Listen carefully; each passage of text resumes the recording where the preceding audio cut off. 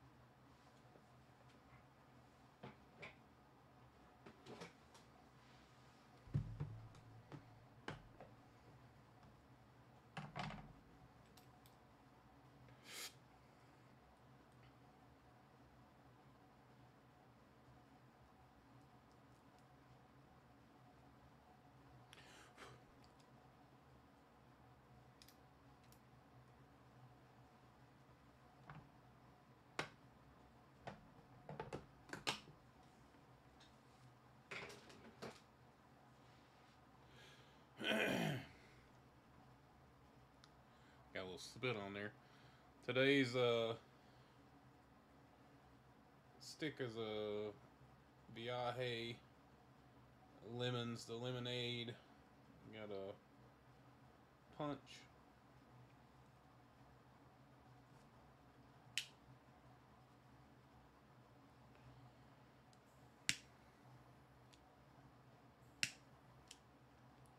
This thing's been kind of finicky lately.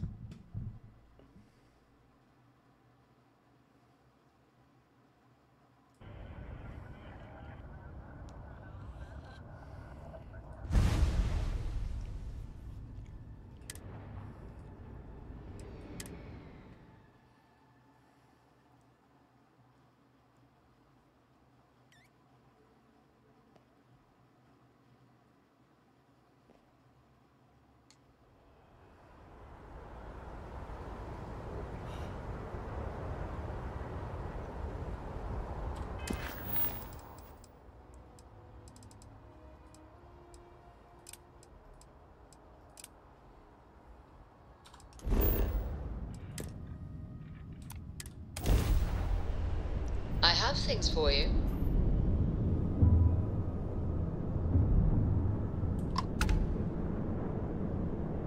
Hello, this is Mrs. Whitmore's 6th grade class. We are having a problem and need help. Please respond.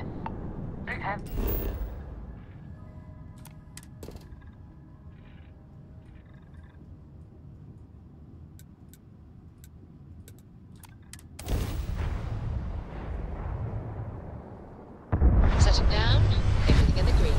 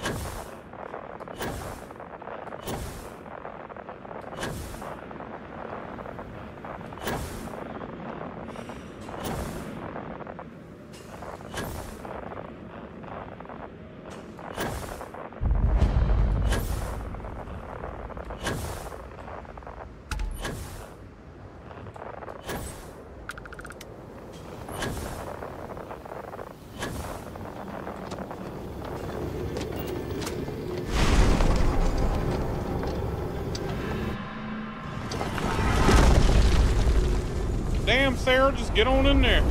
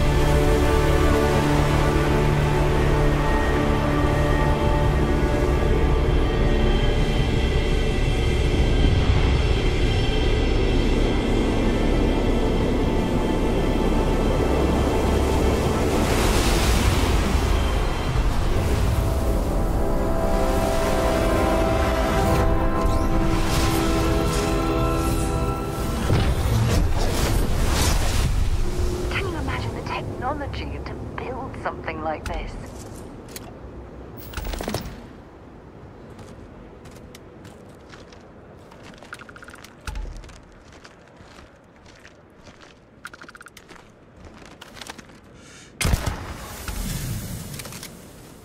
That's weird. Usually they attack you on sight, basically.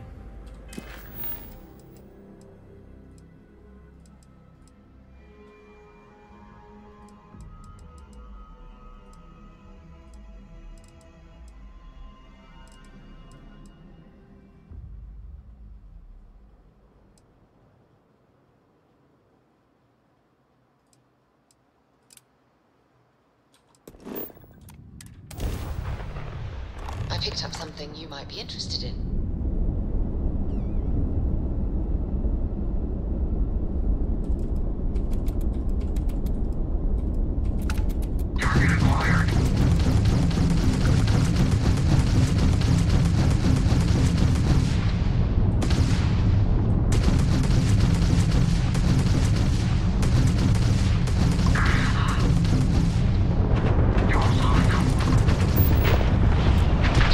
Shit, oh,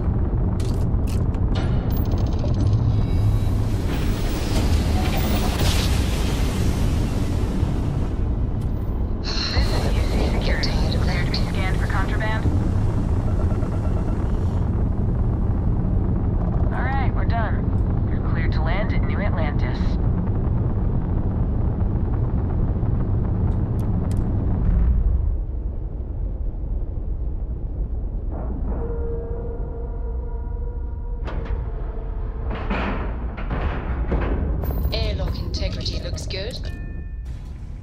I don't suppose I have time for a nap before we leave? Hmm?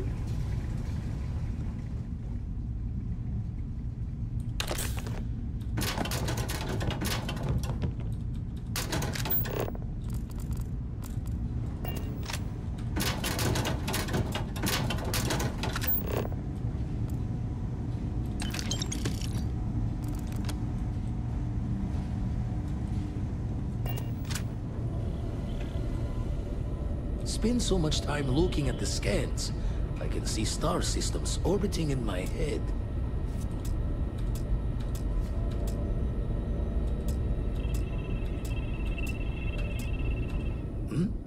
Oh, sorry. Been poring over the charts, looking for another match. Think this one might just be it.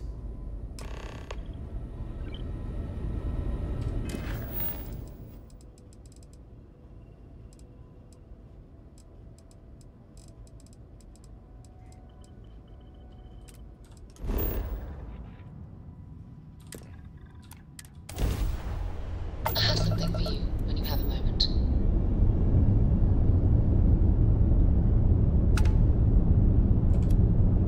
There you are. It took a while to track you down. It's time we had a real chat. Trust me, you'll want to talk with me. You did it! I knew you'd eventually make the leap. How are you enjoying this go of it?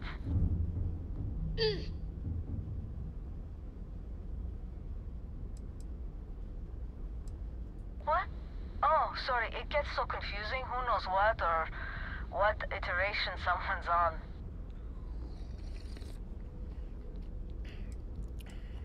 That's wonderful to hear, and rare. Usually a Starborn's life is complicated and unpleasant. I fought to get to the Unity again once or twice, but after all the pain, suffering, and just mind-boggling effort, I was left wondering, why bother? So now I indulge my hedonist side, and I must say it's a lot more fun than the constant struggle.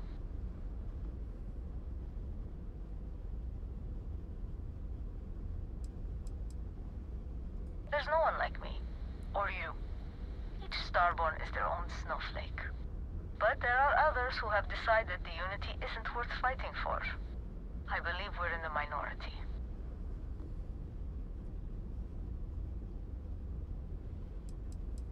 I knew I had a good feeling about you.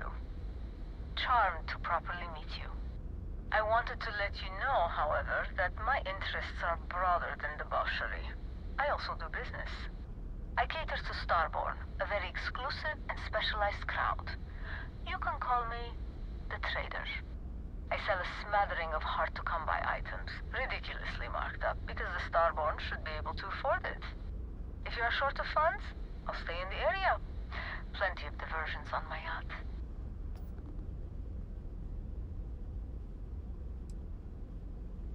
I could, certainly. But if I did, I'd no longer be a neutral party. And in this game, it is far safer and more profitable to stay very, very neutral. Chin up. It means I won't whisper a word about you to anyone either. What a novel question. Make your own decisions, your own path. Almost all Starborn have their own terribly important agendas, and may try to bend you to them. But really, you know that. Been there, done that. Absolutely.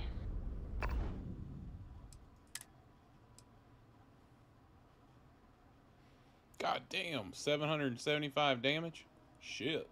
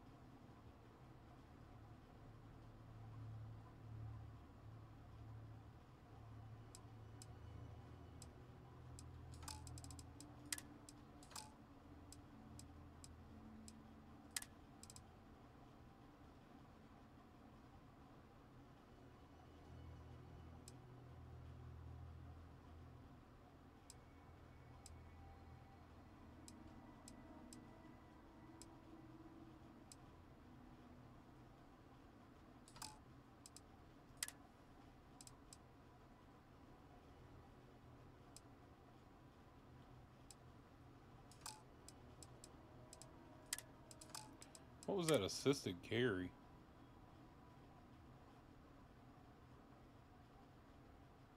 Wow, holy crap.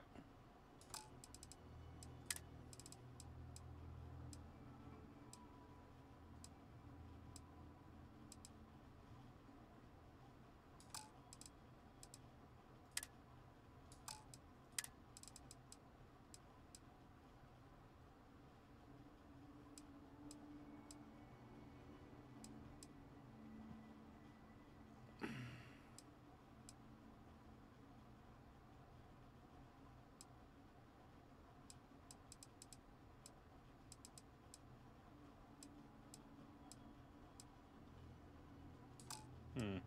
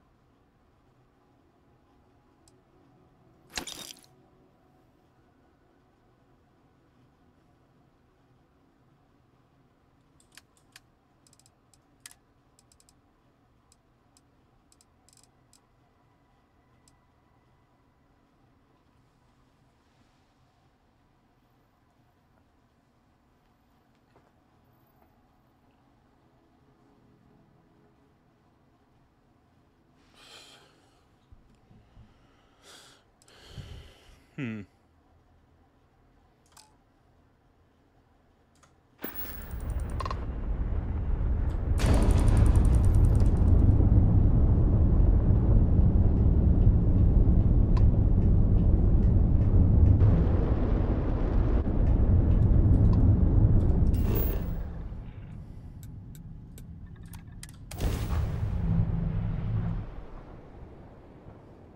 We're locked in and landing.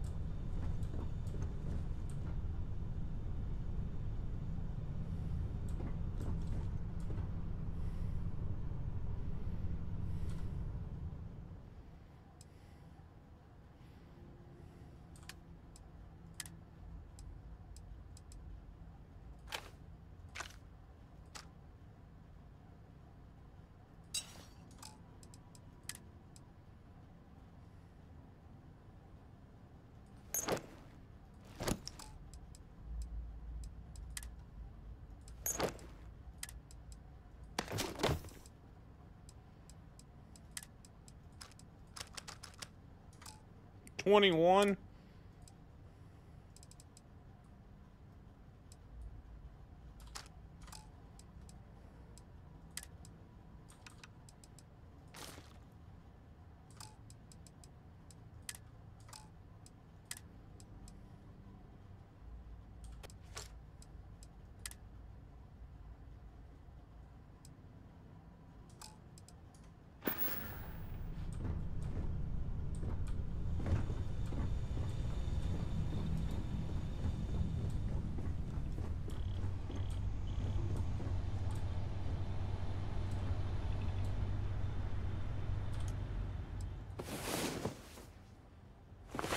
Rise and shine. We've got things to do.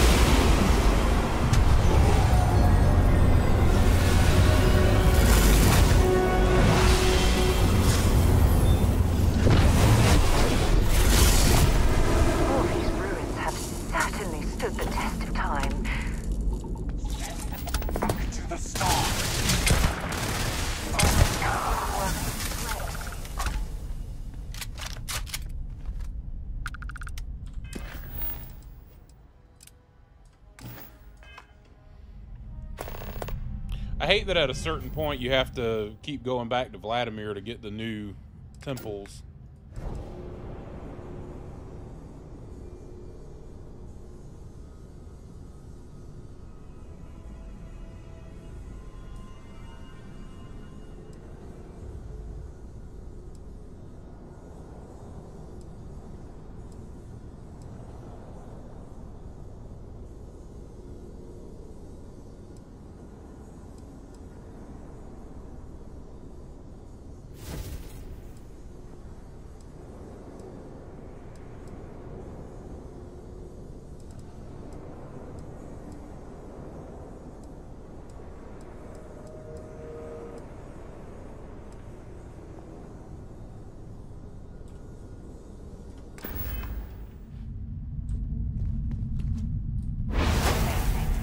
Simply amazing.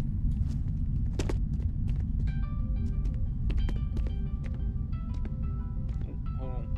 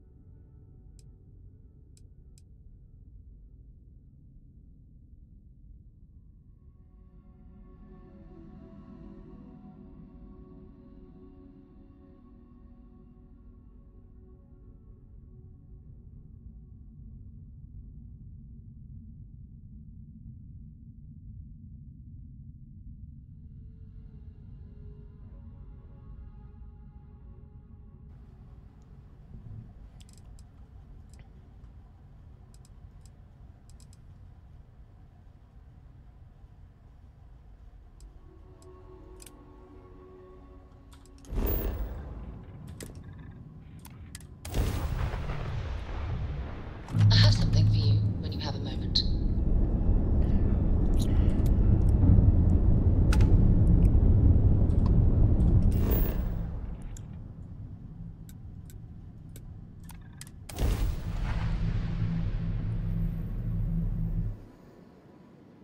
Landing gear's ready.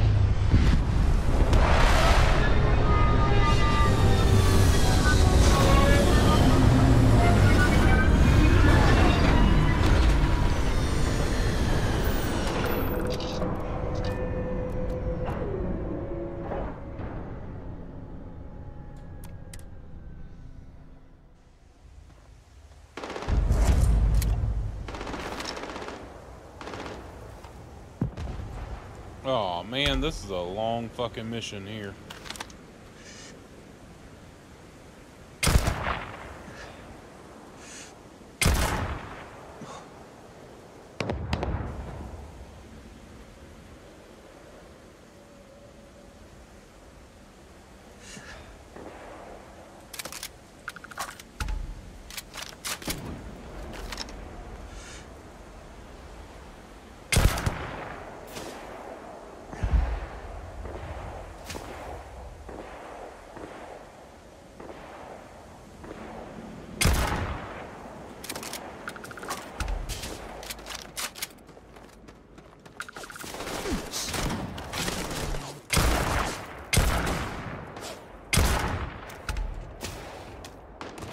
I'm sure they had something we can use.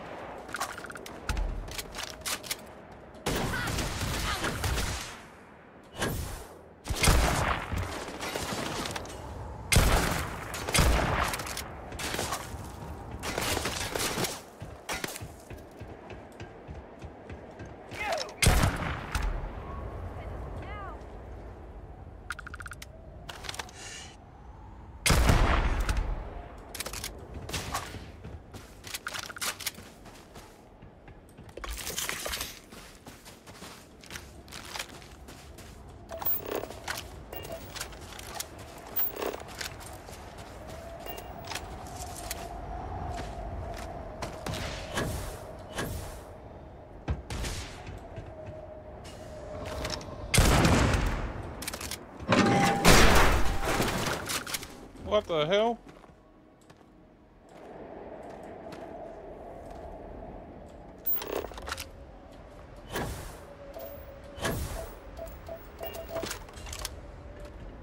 How the hell did that happen?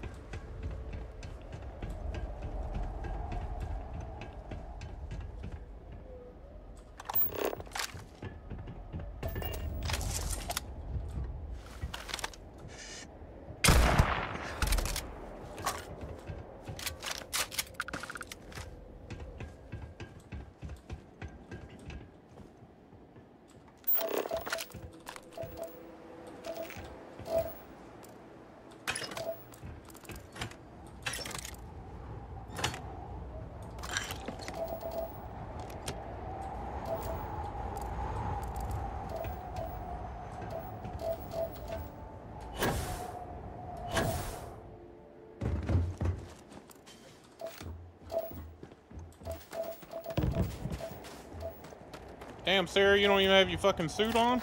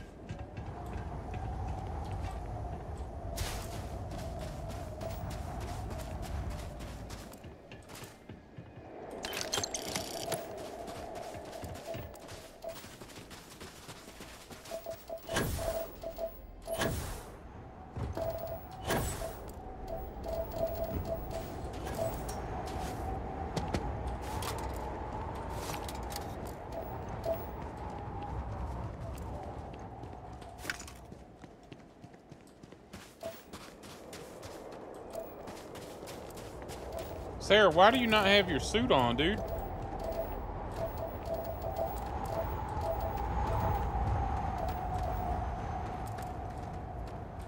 Don't leave any of that behind.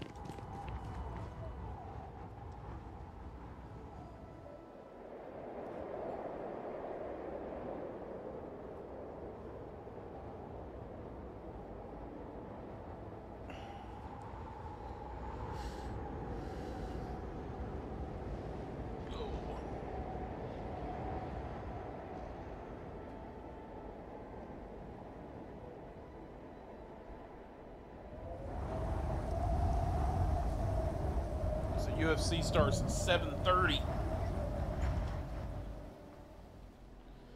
It's kind of late for a fight night.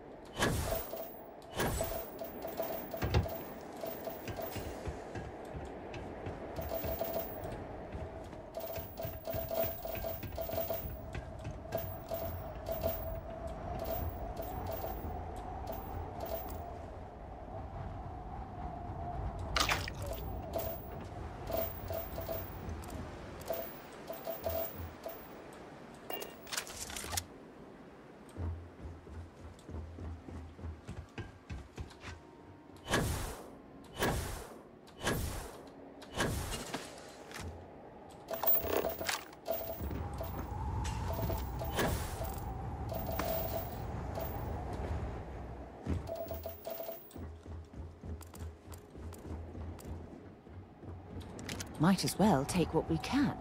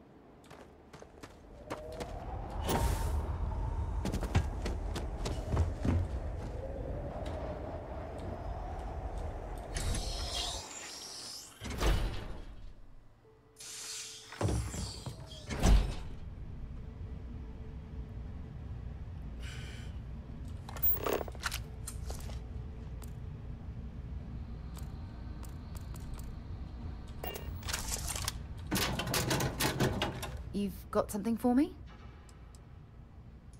So long.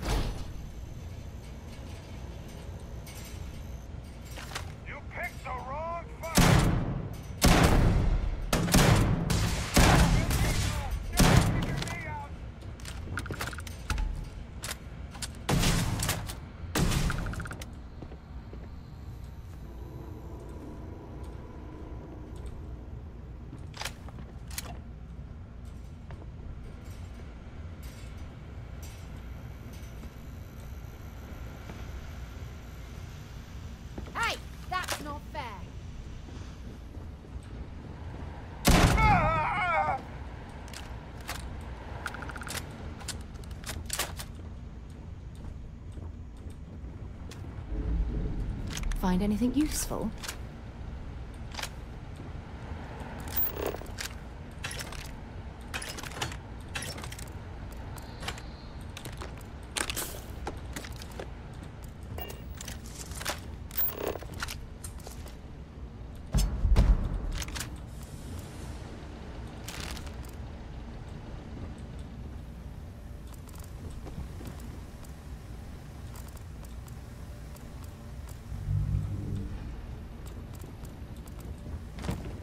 Damn it!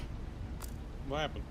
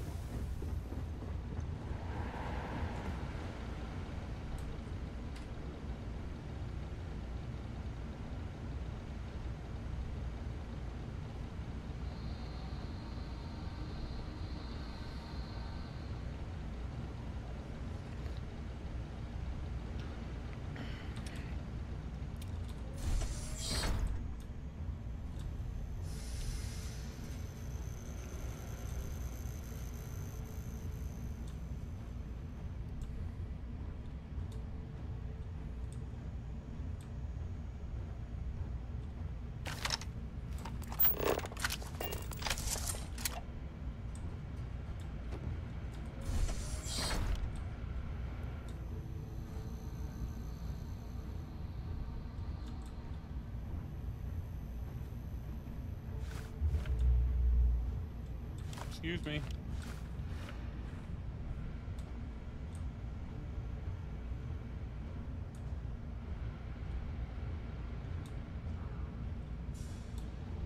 Hey.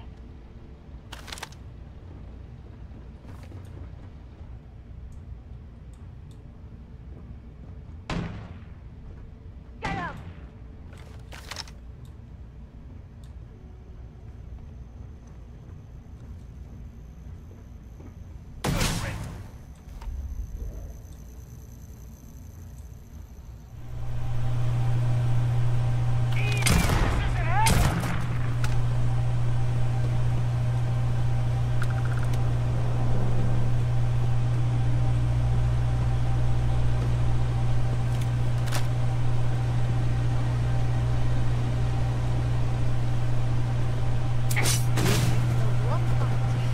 Damn, Sarah.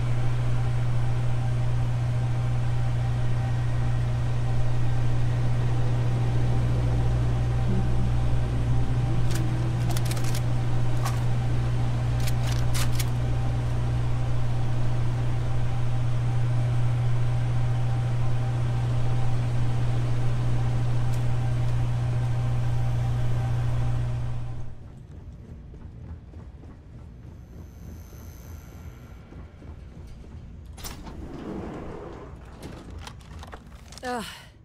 Thank God. I figured if I talked myself hoarse on the comms, the cavalry would come. I was expecting some Freestar militia, but any port in a storm, I guess.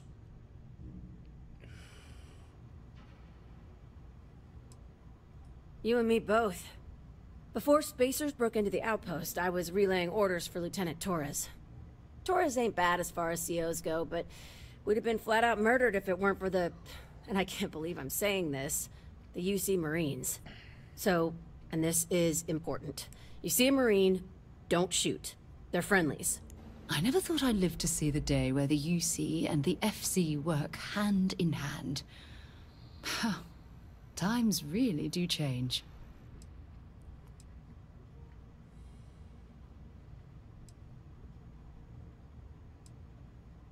We most certainly did.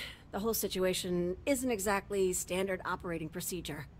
After we clear the outpost, I'll talk your ear off about the whole situation. But right now, clock's ticking. Roger. So first things first, the makeshift infirmary isn't gonna hold. They set up on the ground floor in the security section. The whole place is on lockdown, so you'll have to find a way there. Talk to, Lazama. He's the only thing between them and... well, you get the picture.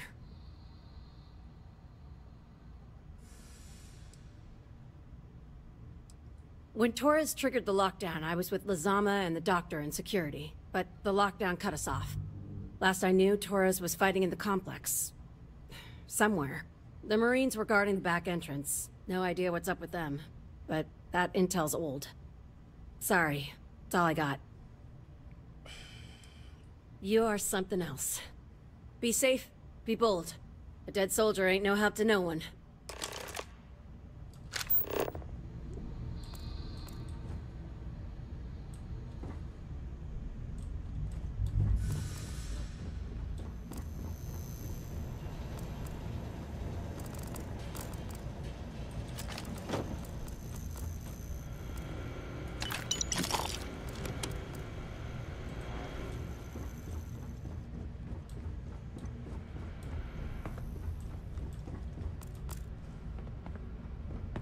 If you're searching them, make it quick.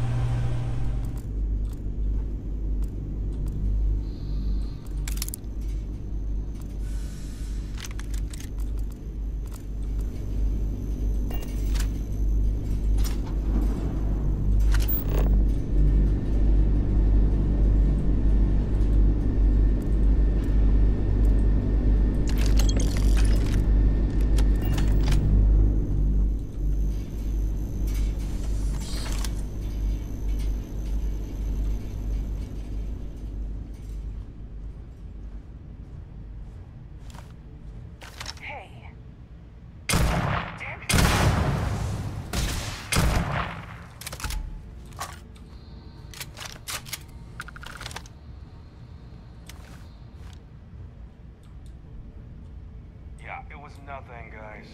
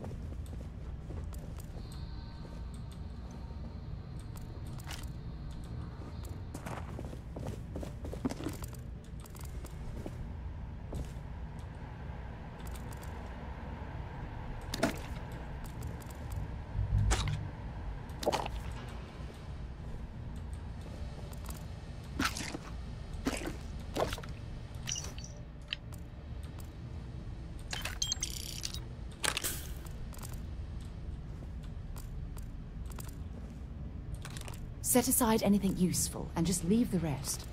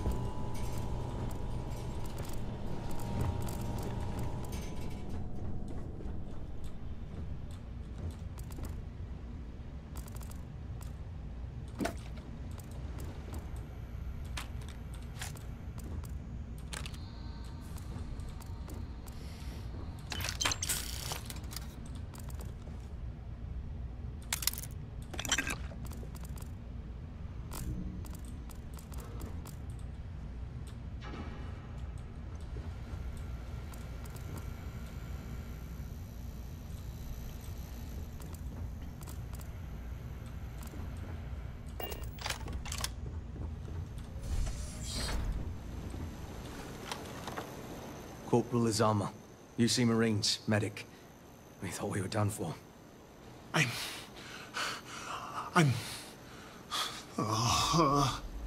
And meet the esteemed doctor. Musa, right? It's his party we're crashing.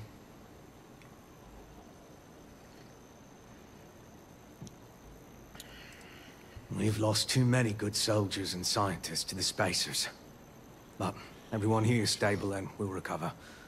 Assuming we can clear the outpost of Spacers. Mahoney's a machine. She's wasted on this rock. And this... what the heck are you guys doing here anyway? Doctor. Doctor! Yes. Yes. Astrobiology.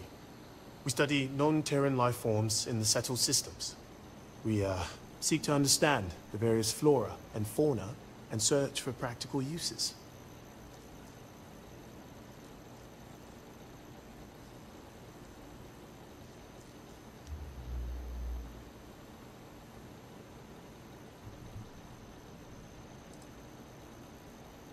Exactly. Any day, one of us can be the next Alexander Fleming. Life itself may hold the key to advancing the quality of our lives. Ah, it's nice to see your color back, Doctor. Listen, we can't waste time. The Freestar CO, Lieutenant Torres, he locked down the complex. I'm not sure how long he can keep his troops safe. Last I saw Torres was on the 3rd floor, near my office. Take this key and get to Torres. It should open everything except the security doors. Get to Torres before his men are wiped out. Good luck. This is it. What? You think he's a spacer? He's the one that cleared him out.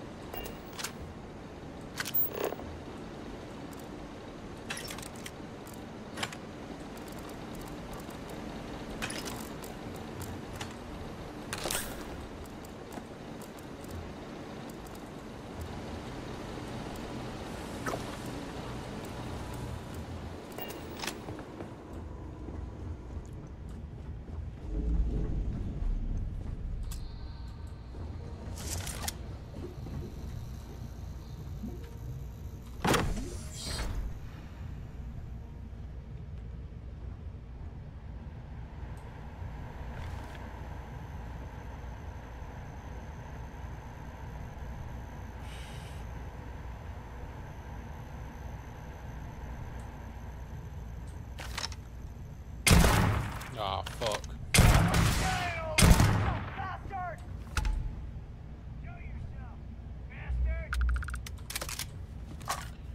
Sarah, you gotta watch out running in front of me like that, girl. Well, I suppose they're not going to need it anymore.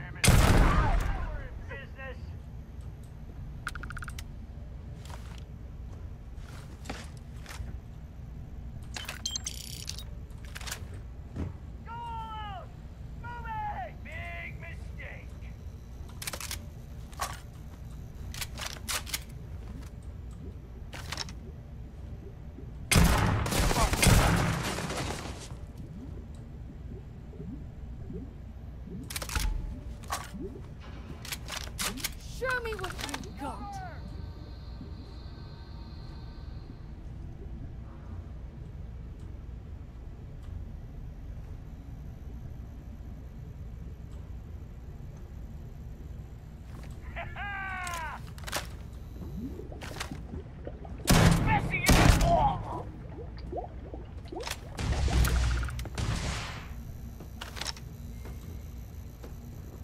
You've got nothing. Nothing! Looks like we're in the clear. We're not, Sarah.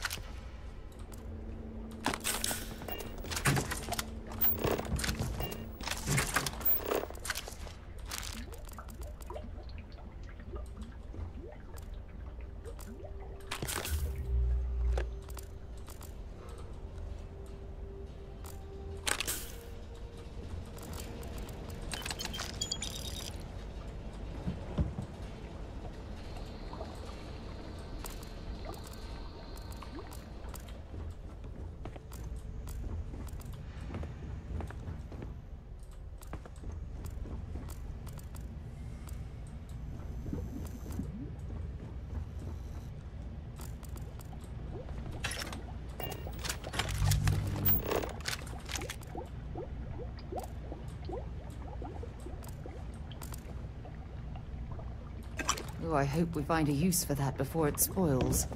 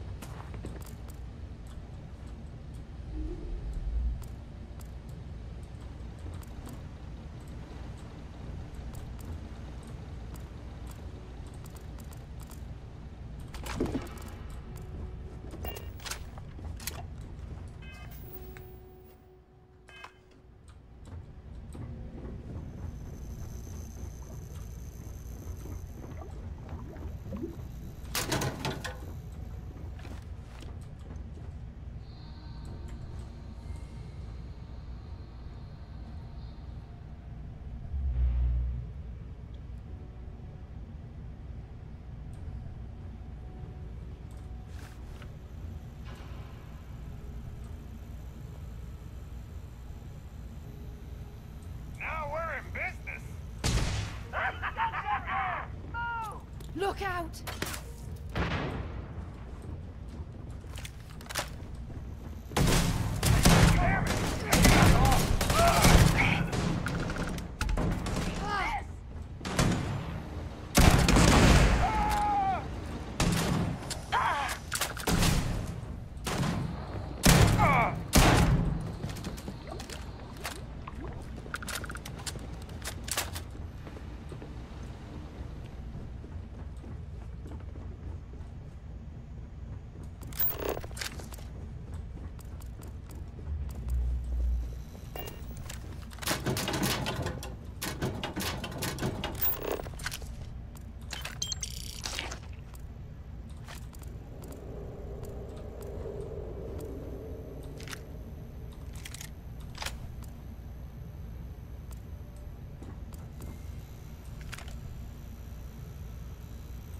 I don't stock up on junk.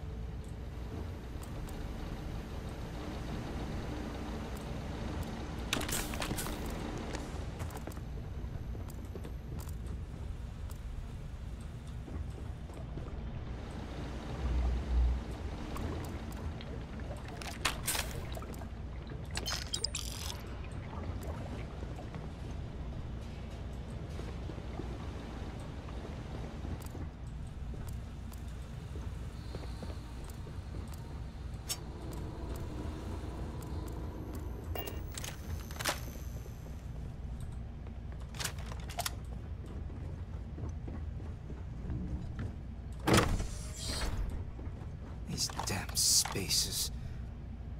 Too many of them. Are they all gone? Thanks to the stranger, every last one of them is down. Some fancy work there. How many more are there with your unit? You got sniper support or something? Holy shit.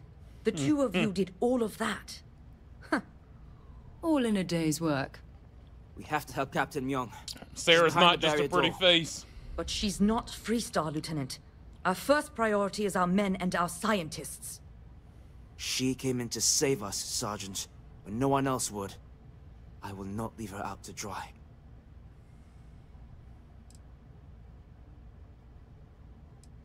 We were hours from being overrun, and then Myung and her Marines landed. And they saved us. We were desperate, so we just welcomed them. Together, we've managed to hold the outpost. Why the captain came to our aid? Oh, you'd have to ask her. You sound so... certain. But the stranger's right. But, Lieutenant, they're the UC. We can't... Sergeant, I am ordering you to help us save those Marines. But... how? We got a security override key. If the Marines are still alive, they'll be by the other entrance. We all work together. We should be able to save them. Or die trying. Damn right. Our soldiers that need us. Are you... up for it? We could really use your help.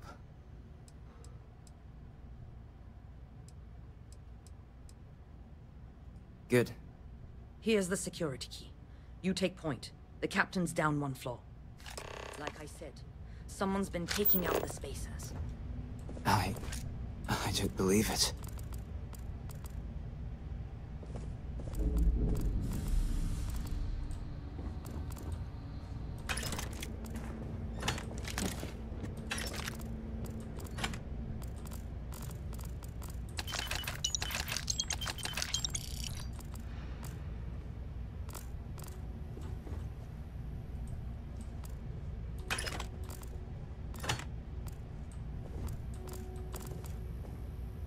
The support shipment from Oscar's system. It's gone. The spacers destroyed the transport. Why? It had no financial value. It's for science. Torres asked the Rangers to send someone, but the last time they did, the spacers left the system, only to come back in far greater numbers. People are losing lives, for God's sake.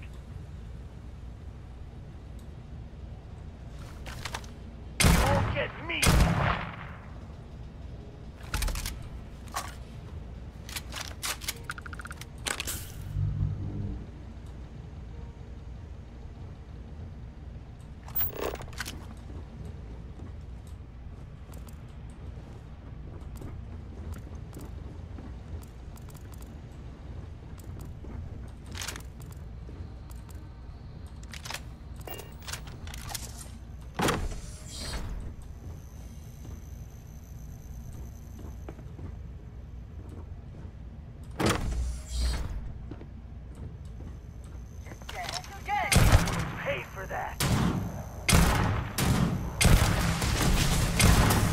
Get down! Not gonna last much longer.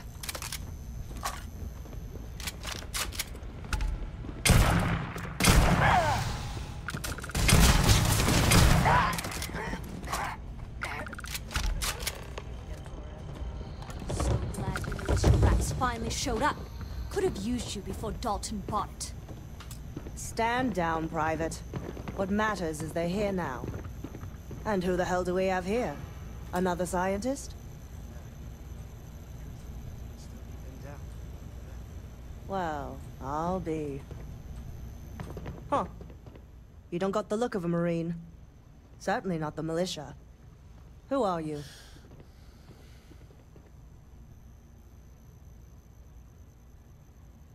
What, the explorers? I didn't know you guys packed such a punch. Captain Myung, UC Marines. Veteran of the Colony Wars, the shield of Parduk Pass. Best damn Marine in the service. And that loudmouth is Private Sai. If she wasn't such a hell of a soldier, she'd be polishing latrines for the next decade.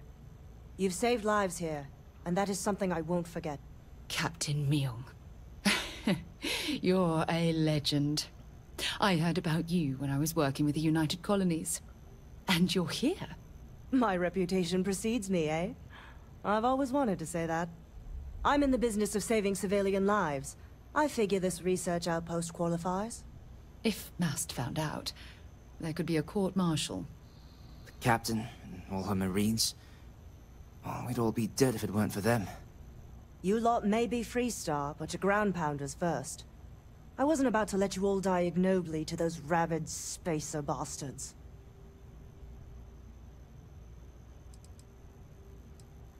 War happened. Parduk Pass is a graveyard now. Lots of good soldiers, both sides, are buried there. Captain Myung held that pass for a week against the best mechs the Freestar could throw at us. When she pulled out, she blew up the whole damn pass. Took out a full mech battalion. Might have saved the entire Nera front. Don't believe the propaganda, Private. Parduk Pass was dirty business all around. Look around. Nobody here is my enemy. Torres and his men, they're just poor SOBs posted in the arse end of nowhere. Just like my Marines. We have more in common with each other than the damn politicians back home. You've got spirit. That's what we need right now. We've bought ourselves an old-fashioned stay of execution here, but it won't last long. The bastards are disorganized, undisciplined rabble. But they got spaceships and we don't. That means they can keep dropping reinforcements until they greatly outnumber us. Then the cowards will hit us. Hard.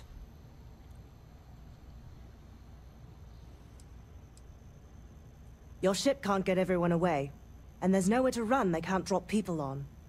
I don't think the spacers will give us enough time to properly fortify, but we can entrench. Establish the fire lanes. We can make them walk through a goddamn kill field. Which means they won't drop the reinforcements right on top of us anymore. But there's too many of them, and only one of you. No, we need a plan. I have a more immediate problem, Captain. I have troops and civilians in the field. If we don't act, the spacers could take them out. I can't abandon them. Damn it. What sort of leader would you be if you did? But we need every trained soldier to fortify and get the defenses back online. Mahoney said their last transmission indicated they were in trouble. If you could perhaps take your ship to the research camp and clear out any spaces.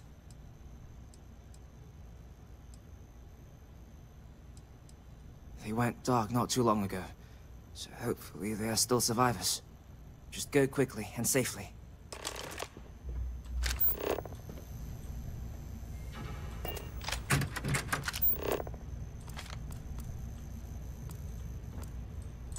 See if they've got any weapons or ammo.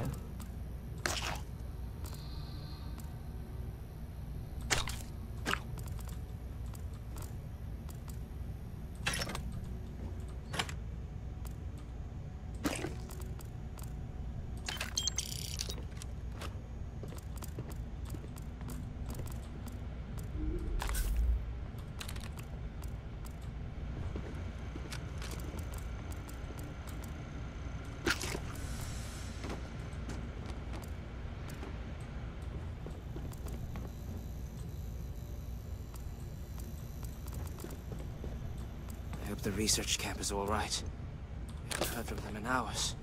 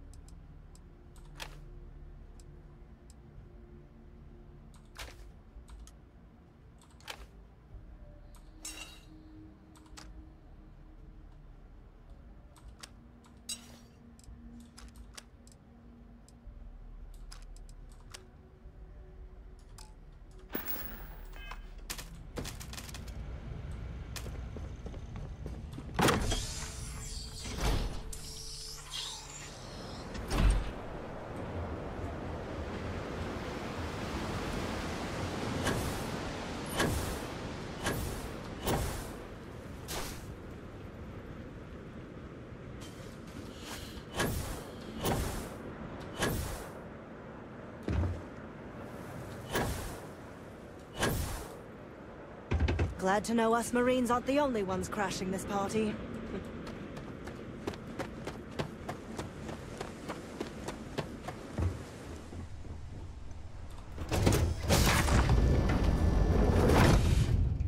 I have something I need to discuss with you. What can I help you with? Here, I have something for you.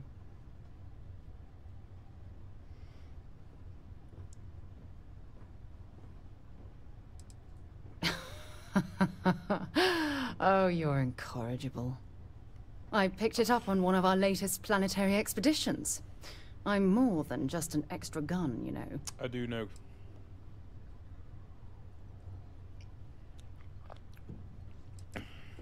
I'm just pleased I get to utilize some of my old field collecting skills. It's been a while. Check back with me from time to time after we return from our planetary jaunts. If I pick anything up, it's all yours. Remember our last conversation, when you told me the artifacts made you feel like you were being pulled across the entire galaxy? Well, it got me thinking, so I dove into our archives and started looking through Constellation's older journal entries. Just because I wasn't familiar with the experience you described, doesn't mean the same might have been true for my predecessor. That's so cool. But I guess it only worked because they just lived on one planet.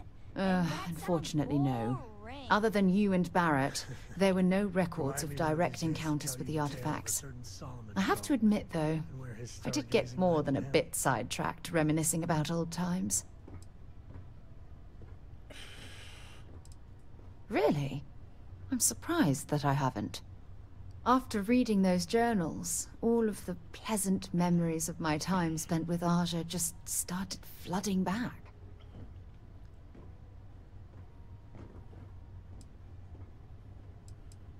Aja Mamasa. She was the youngest member of Constellation when it was founded. Only took her 15 years to reach chair.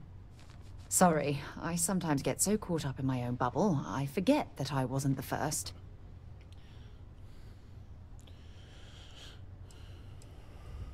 She absolutely was. Aja was the one that taught me the ropes at Constellation and took me under her wing as her protege.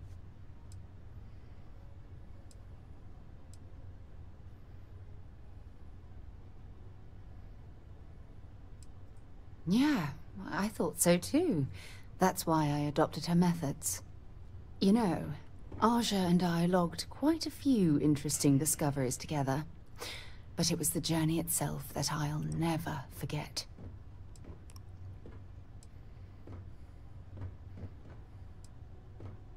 We catalogued unusual stellar phenomena, a few habitable worlds, and some unique life forms, but nothing SSNN would bother to report. Exactly. For me, it was all about the quieter moments. There was nothing quite like sitting back and watching space bend while listening to Aja spin vivid stories to fill the time. Oh, I find that sort of cozy isolation the best way to really get to know someone. Yeah, you know, being alone in interstellar space, nothing but light years of black around you. Some people find that terrifying. I find it comfortable. It helps me bond with my shipmates.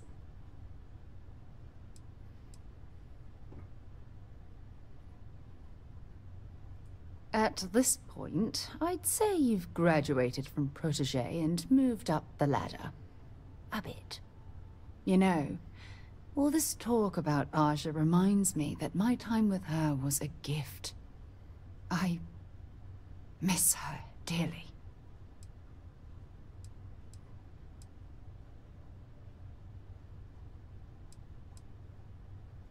No, she retired. Living on Porima 2 now, I think. Come to think of it, if we're ever out that far, perhaps we could pay her a visit, and I could make proper introductions.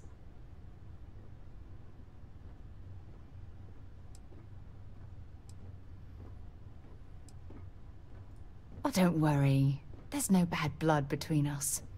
The worst that might happen is you get stuck listening to two old friends catching up on old times.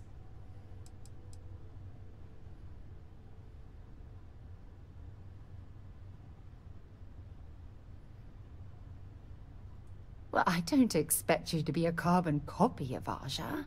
Just be yourself.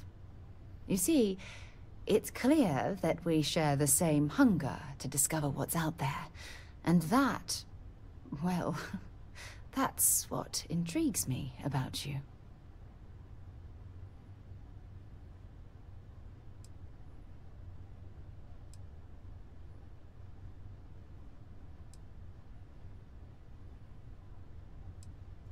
I don't know if I deserve to be that close to anyone right now.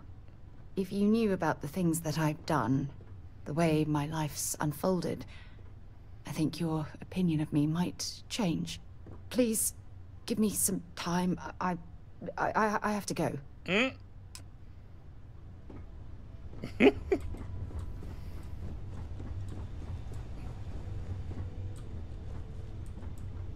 have my attention.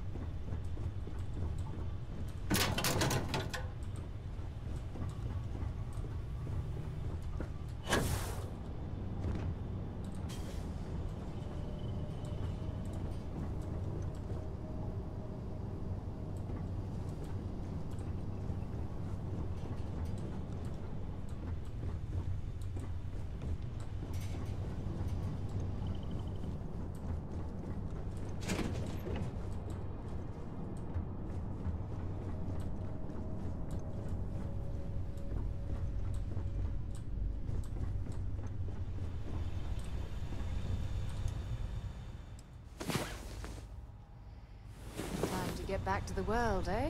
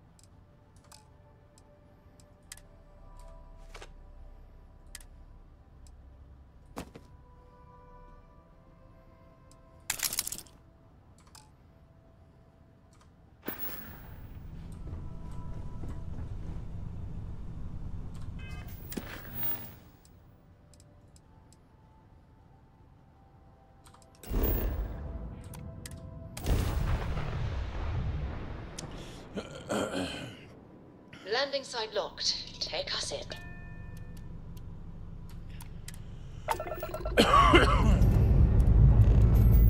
Pressure holding. Take course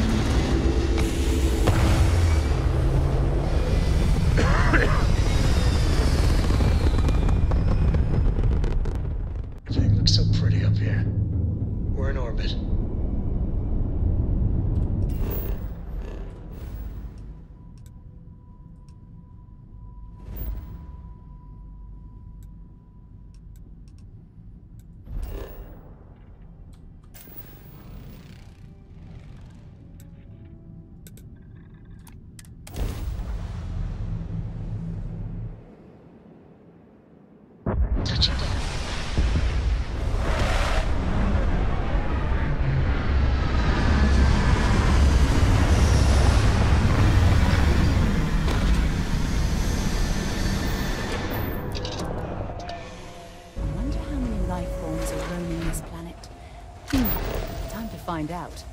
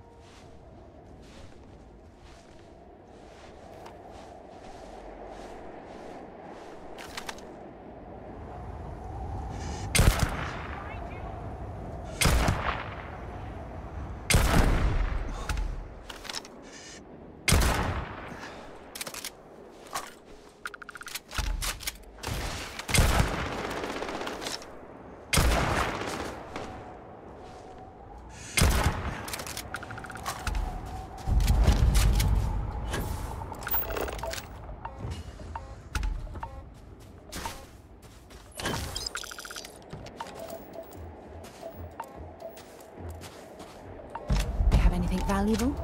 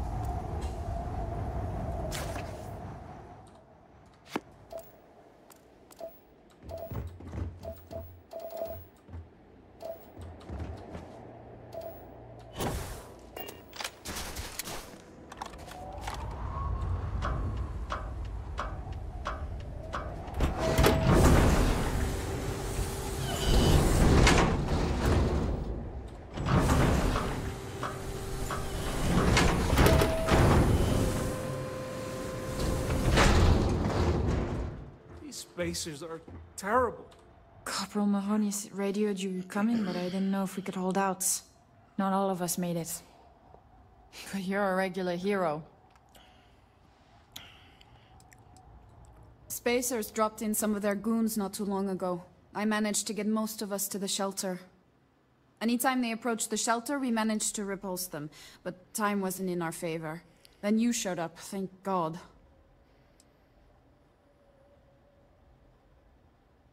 Torres did that. He's so damn green. But all right. Mahoney said for us to go to ground. There's a cave nearby we're going to hole up in until this is all over. Don't worry, I'll keep the civvies safe from here.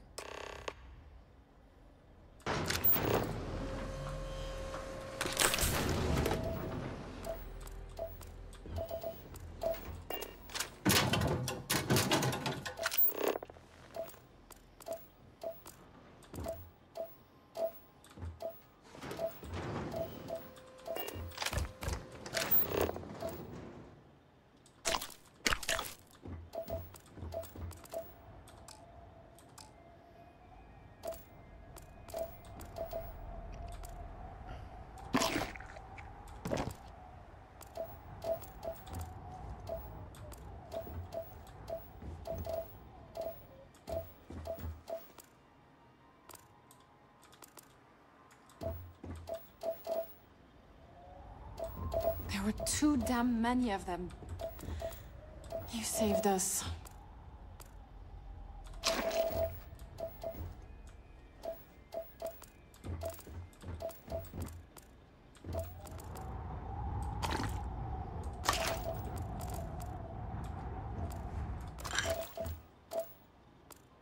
This situation is getting out of control.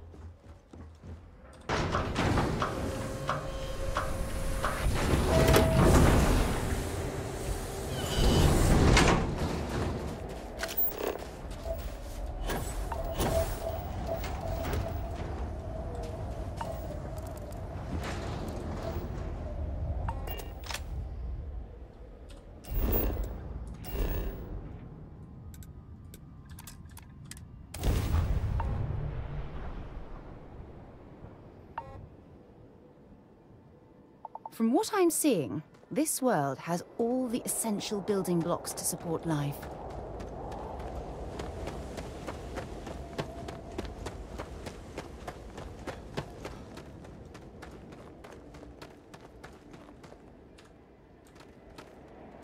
Mahoney said the research camp is all clear. I don't know where we'd be without you. Most likely decomposing in some unmarked grave. Good on you both for making that mission of mercy a priority. Our job is to protect the civvies and never leave a soldier behind.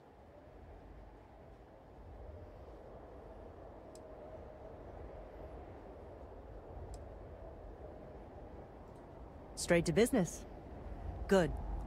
The Spacers haven't attacked yet, but they've been shuttling men down beyond the ridge.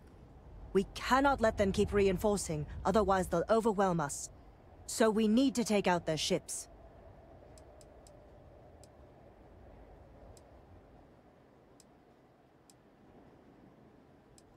Ain't that the truth? But I'll take any one of the heroes here over a dozen of them. I concur with the captain. We can't hold out if we don't cut off their manpower. The Spacers have 2 fighter groups. If you take those out, the enemies will be stranded. So, launch that fancy ship of yours and get to work.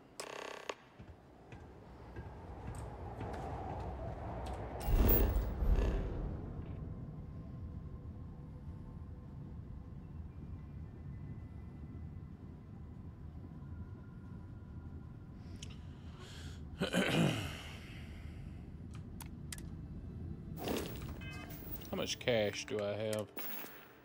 66,000. Let me see.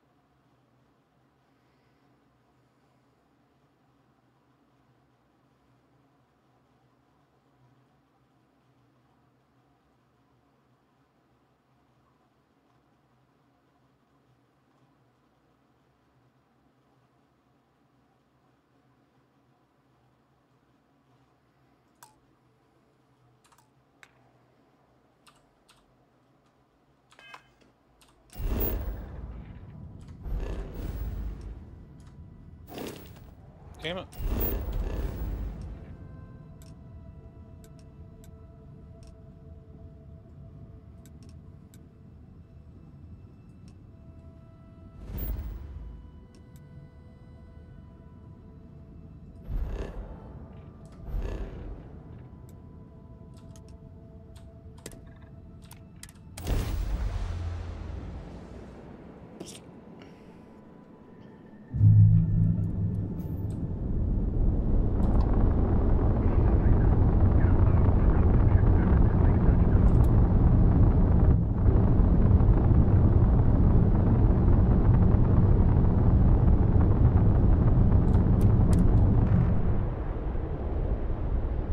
Hey, Dad?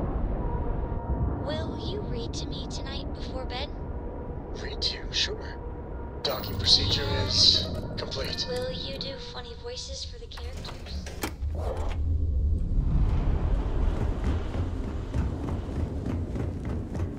I wish Demos was exclusive.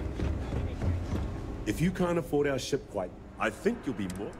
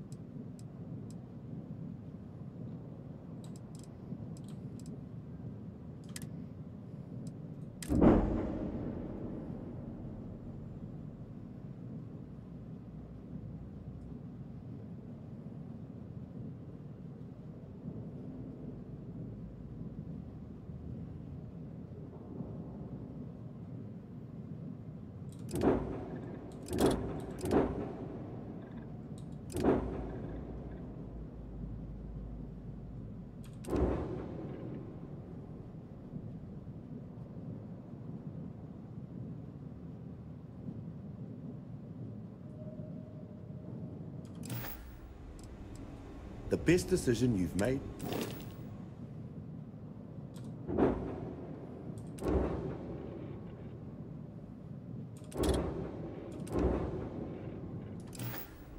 When you get serious about your spacecraft, come back to Deimos.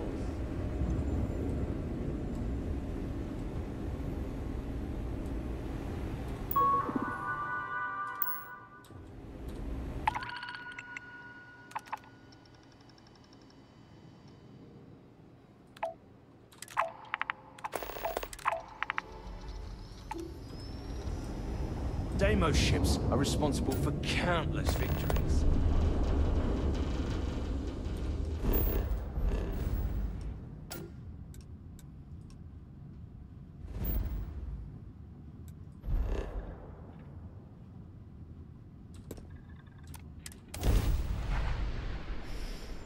Right, Captain.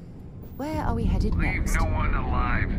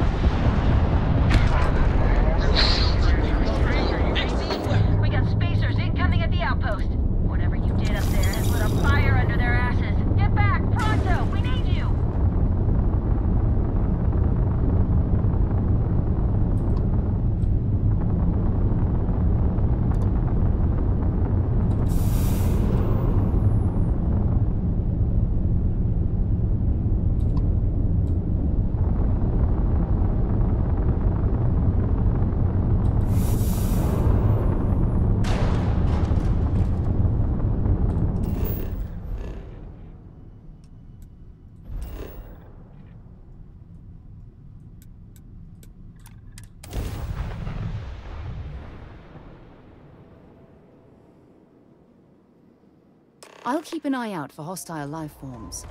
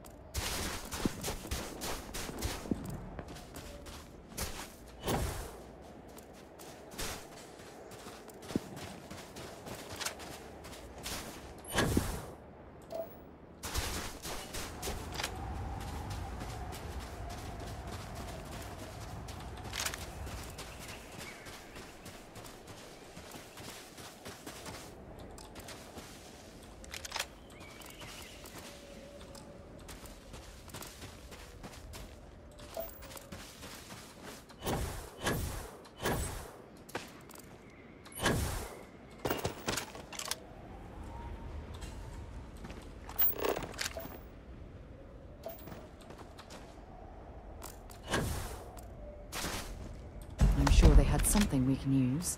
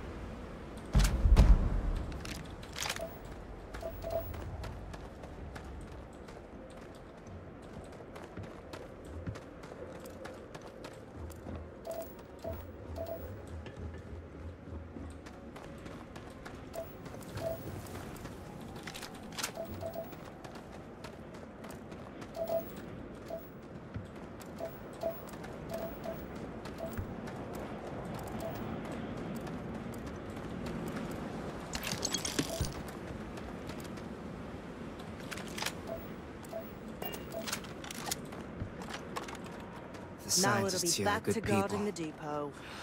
Every one of them that died is a loss for all of us. So many people. That's the price of command, Torres. Every decision leads to blood. You can drive yourself crazy with counterfactuals. Focus on the good you did. We did, here.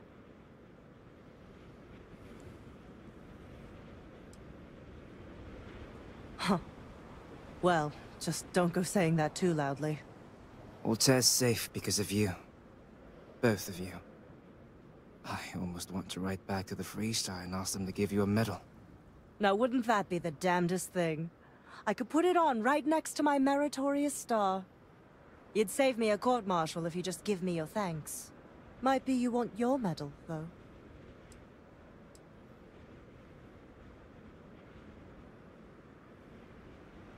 Looks like we have ourselves an old-fashioned mercenary. I'm not sure if I would have done all this if the roles were reversed, Young. But I will never forget you. You're young, and you've got a future ahead of you. A bit of advice. I've been passed up for promotion more times than I can count because I've always stuck by my principles. There's a million ways the bastards in command will ask you to compromise. Little ways, big ways. Don't. It may hurt your career, but I look back with pride at my service. Especially today.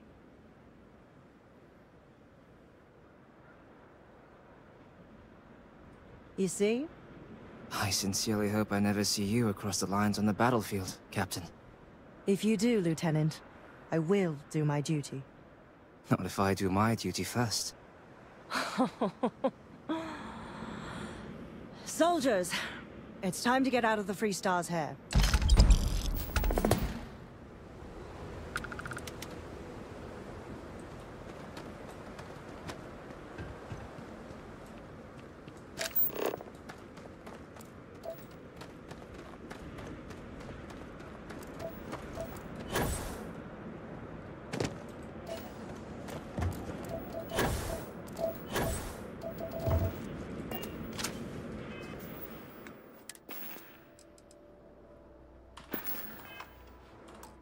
Alright, I gotta run to the restroom. I'll be right back.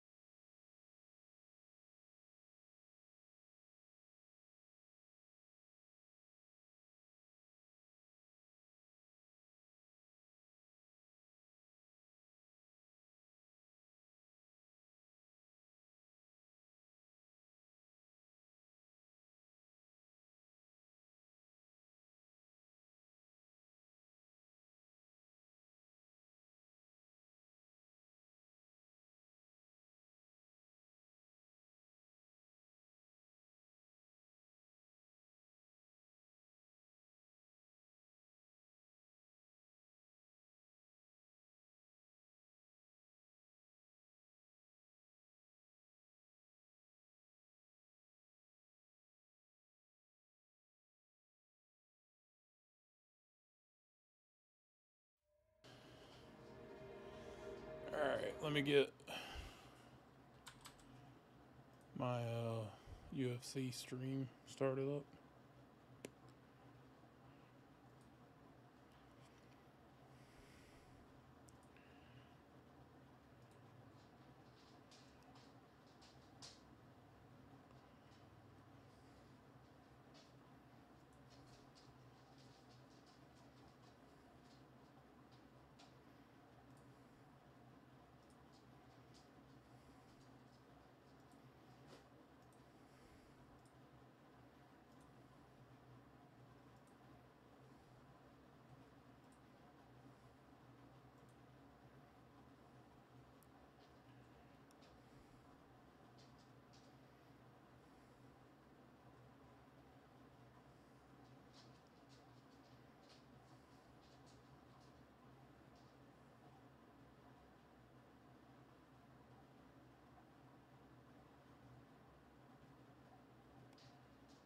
What happened to the University of Las Vegas?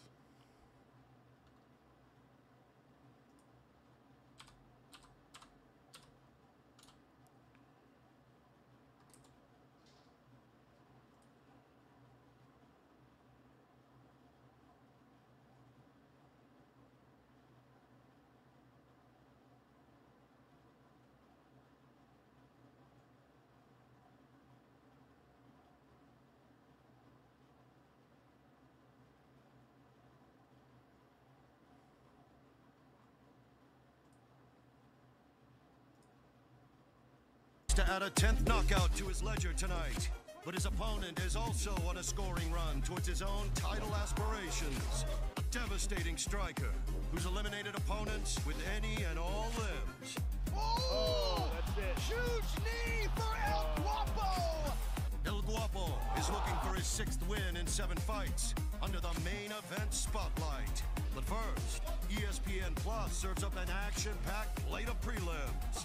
In the featured bout, a KG Chinese veteran of the sport looks to make it back-to-back impressive wins. Song Kanan has explosive power in his hands, and the assassin has built a career off getting his work done quickly.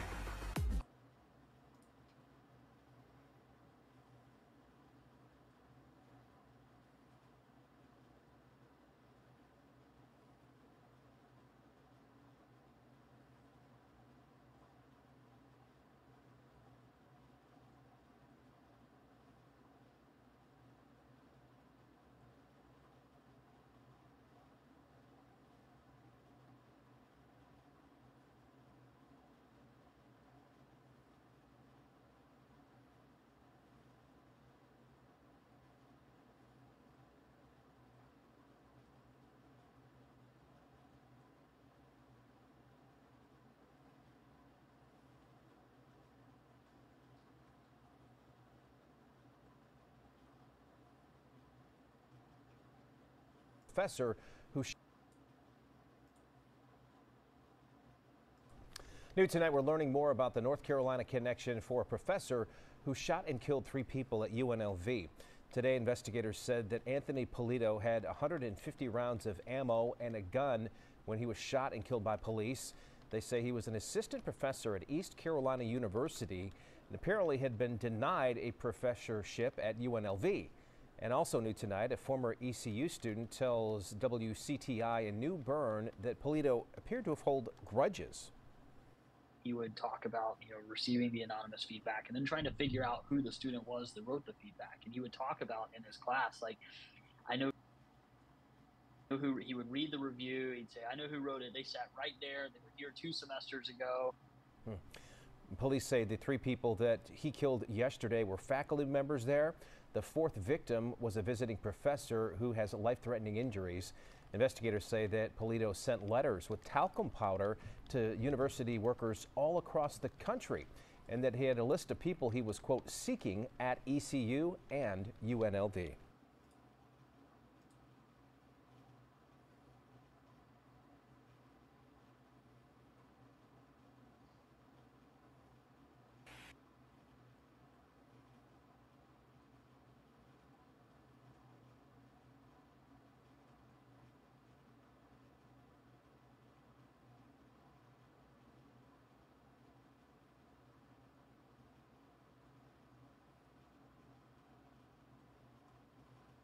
of 3 people. We have 3 gunshot victims. UNLV reeling from a campus shooting Wednesday that claimed the lives of 3 people, all faculty members, including 64-year-old Professor Jerry Chang and 39-year-old Assistant Professor Patricia Navarro-Velez. Another victim, a visiting professor, now recovering from a gunshot wound. Law enforcement released video of the moments before police shot the gunman, 67-year-old Anthony Polito. Officers from both UNLV and LVMPD arrived and heard shooting coming from inside the beam hall and went in immediately, and I stress without hesitation, to neutralize the threat. Police saying the gunman was shot multiple times just minutes after he began shooting on multiple floors of a UNLV campus building. Polito was armed with a Taurus 9mm handgun. He had brought 11 magazines to the scene with him. The gun, according to law enforcement, was legally purchased by Polito in 2022. He described himself online as a semi-retired university professor who taught in Georgia and North Carolina until 2017. He also taught classes at Roseman University. It's an early Christmas offering of 11 bouts tonight, all with an inter...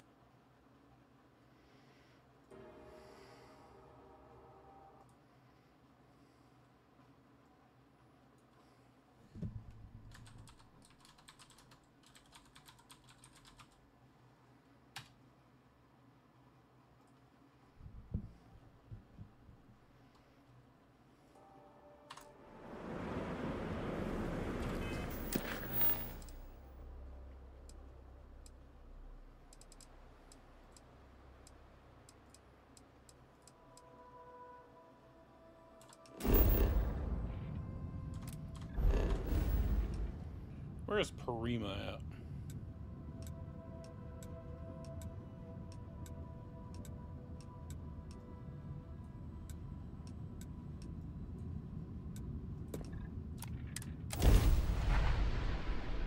Greetings, pilot. This is Jiro Sugiyama, head of Paradiso Security. I apologize for coming over this emergency channel, but we are in need of assistance concerning the large ship in orbit, and we value discretion in this matter. If you are willing and able, please see me as soon as possible at the main security office in Paradiso. Who can jump higher than a skyscraper in New Atlantis?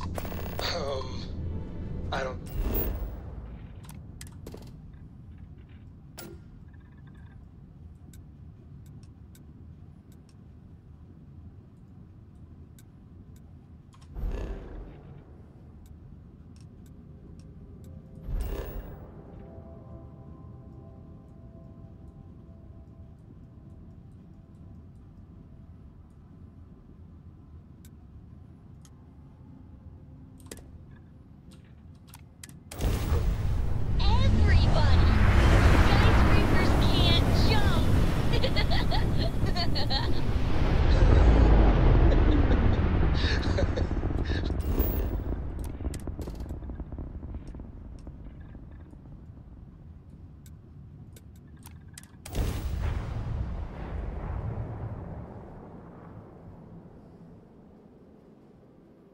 Landing commencing.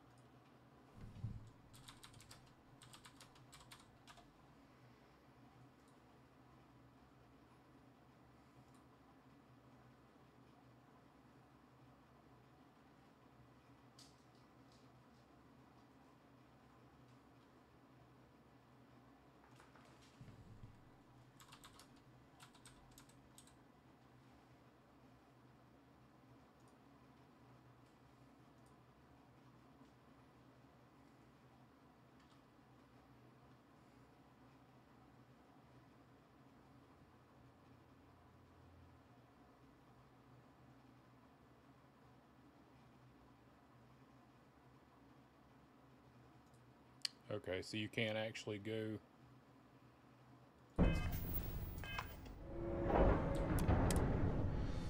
Have things for you. Something you need? I certainly do. It's all yours.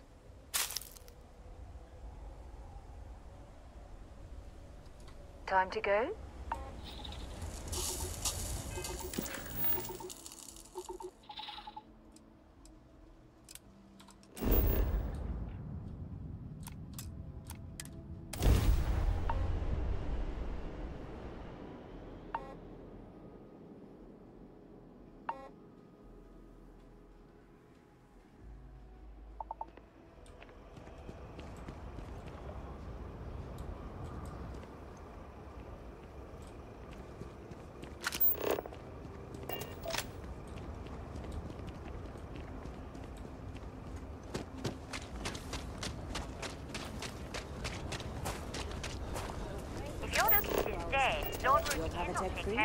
That's not a problem. And you're springing for the new reactor? It's still under manufacturer's warranty. Yes. Can I get an invoice? What you need one of those for? Corporate policy. Is it okay? Here in Las Vegas for the penultimate UFC show of 2023. We have Hyen Amanda versus Talita Alencar to get us going. Ma'am, are you ready? Fight! All set for a maximum 3 5-minute rounds of action. We've seen both of these ladies on the Contender Series. Laura, you were on the call for that. Both Brazilian Jiu-Jitsu specialists turned to MMA. Yeah, this is absolutely a perfect debut matchup for both of these ladies.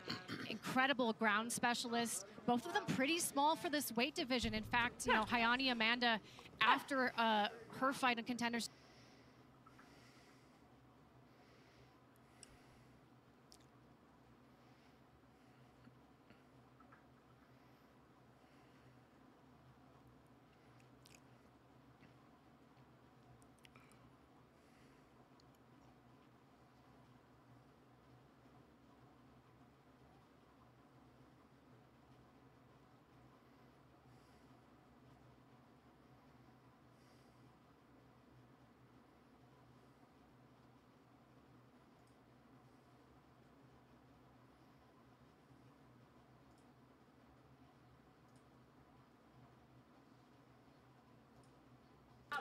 And Laura, you spoke about the size of Hyen Amanda. Now, Alencar has fought two opponents that are significantly bigger than what she is in her last couple of fights. So it's much more even Stevens for this one. She doesn't really feel the knockout threat coming back from Amanda. So let's see how she opens up. Oi. Oh, that's a nice right there from Amanda, though. In terms of Alencar's, you know, mindset of not really seeing much of a knockout threat from Hyen Amanda, that could really help her, you know, have the confidence to close the distance and look for those takedowns. I mean, these girls freaking swinging. Her block knocked off, which, you know, when you fight at, you know, straw weight, atom weight, it really isn't something that is as big of a factor. You're looking to, quite often, these ladies in particular, close the distance, clinch up, get the fight to the ground, and the real danger happens in the submission game. Yeah, but they've got to get there, right? Yeah. We're going to see, it's going to come down to a lot of times we're seeing from these women who are maybe not a specialist in the striking department, more of a jiu-jitsu player. It's the striking. And, you know, you can't just throw these one. There's a good single leg attempt. She's got to stay on it, though. And she's got to stay busy in these scenarios, right? Up against the fence, in these clinch. This is where you want to use your strikes and your level changes. What I don't see enough of a lot of times when people are still working on stringing everything together is using your strikes to then set up the takedowns. This is where knees and elbows will come in handy. Well, there was an elbow and there was a knee. And lands a knee. But now you've got to stay on the gas. You've got to stay forward. If you want that takedown, you've got to try to put more distractions out there. See, one big overhand. That's not enough. She's going to see that coming every time. Yeah, Amanda making it a good couple of bounces there. Ooh, good right hand there when she caught the kick from Alencar. Or excuse me, from Amanda. Yes, making her opponent pay. Can't afford to get lazy, but that was a stinging looking right. That was These girls are swinging. That was a nice shot by Alencar. I mean, that's an improvement, right? I mean, she had a very hard time getting the takedowns to stick on Dana White's Contender Series. She was actually 4 for 24, which is why by the third round she was so incredibly tired. Yes, I remember that stat. Yeah, she couldn't really do much on the ground once she finally got it there. But if she can string together some strikes, she's eating them now. She's going to have an easier time getting those takedowns set up and actually getting the wrestling to work for her so she can go to the jiu-jitsu. Oh, girls already got a mouse coming up under her left eye. Really wants to test herself. Oi. She's getting that chin tested right now. Yeah, Hayani Amanda very aggressive here. And in her last couple of fights, Paul, she really relied much more on her striking than she had in the past. I mean, when she won the belt in another organization, it was off of her takedown defense and striking. So, big right hand. Well, Amanda right now is doing a really good job of seeing Alan Carr's strikes coming because they are so one-shot oriented. Now she's countering beautifully. She's showing good footwork. And she's the one pressuring, even though she's circling around. When they engage, she is landing the significantly harder shots. Alan Carr could do with using her jab a little bit or maybe some feinting because she's not setting up her strikes. You know, the strikes will, of course, set up the takedowns, but she needs to set up the strikes as well and move her head and start to get that jab going if she's going to close the distance on Amanda. Yeah, Amanda Connor done a good job of preparing her for this one. She was born into a family of Brazilian Jiu-Jitsu black belts, a mum, a dad, who is actually a current coach, her brothers.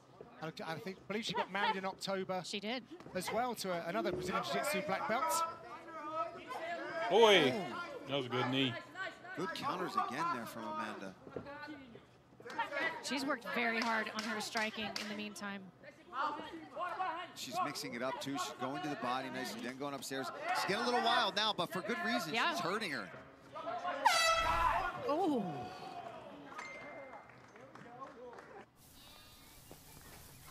The holidays on Dale's farm weren't very festive. Until he saved big on a Bluetooth speaker with Amazon's last-minute deals. And now? Mamacita. That llama is part dancer, part prancer. Shop last-minute deals now at Amazon. And the toys that he will leave.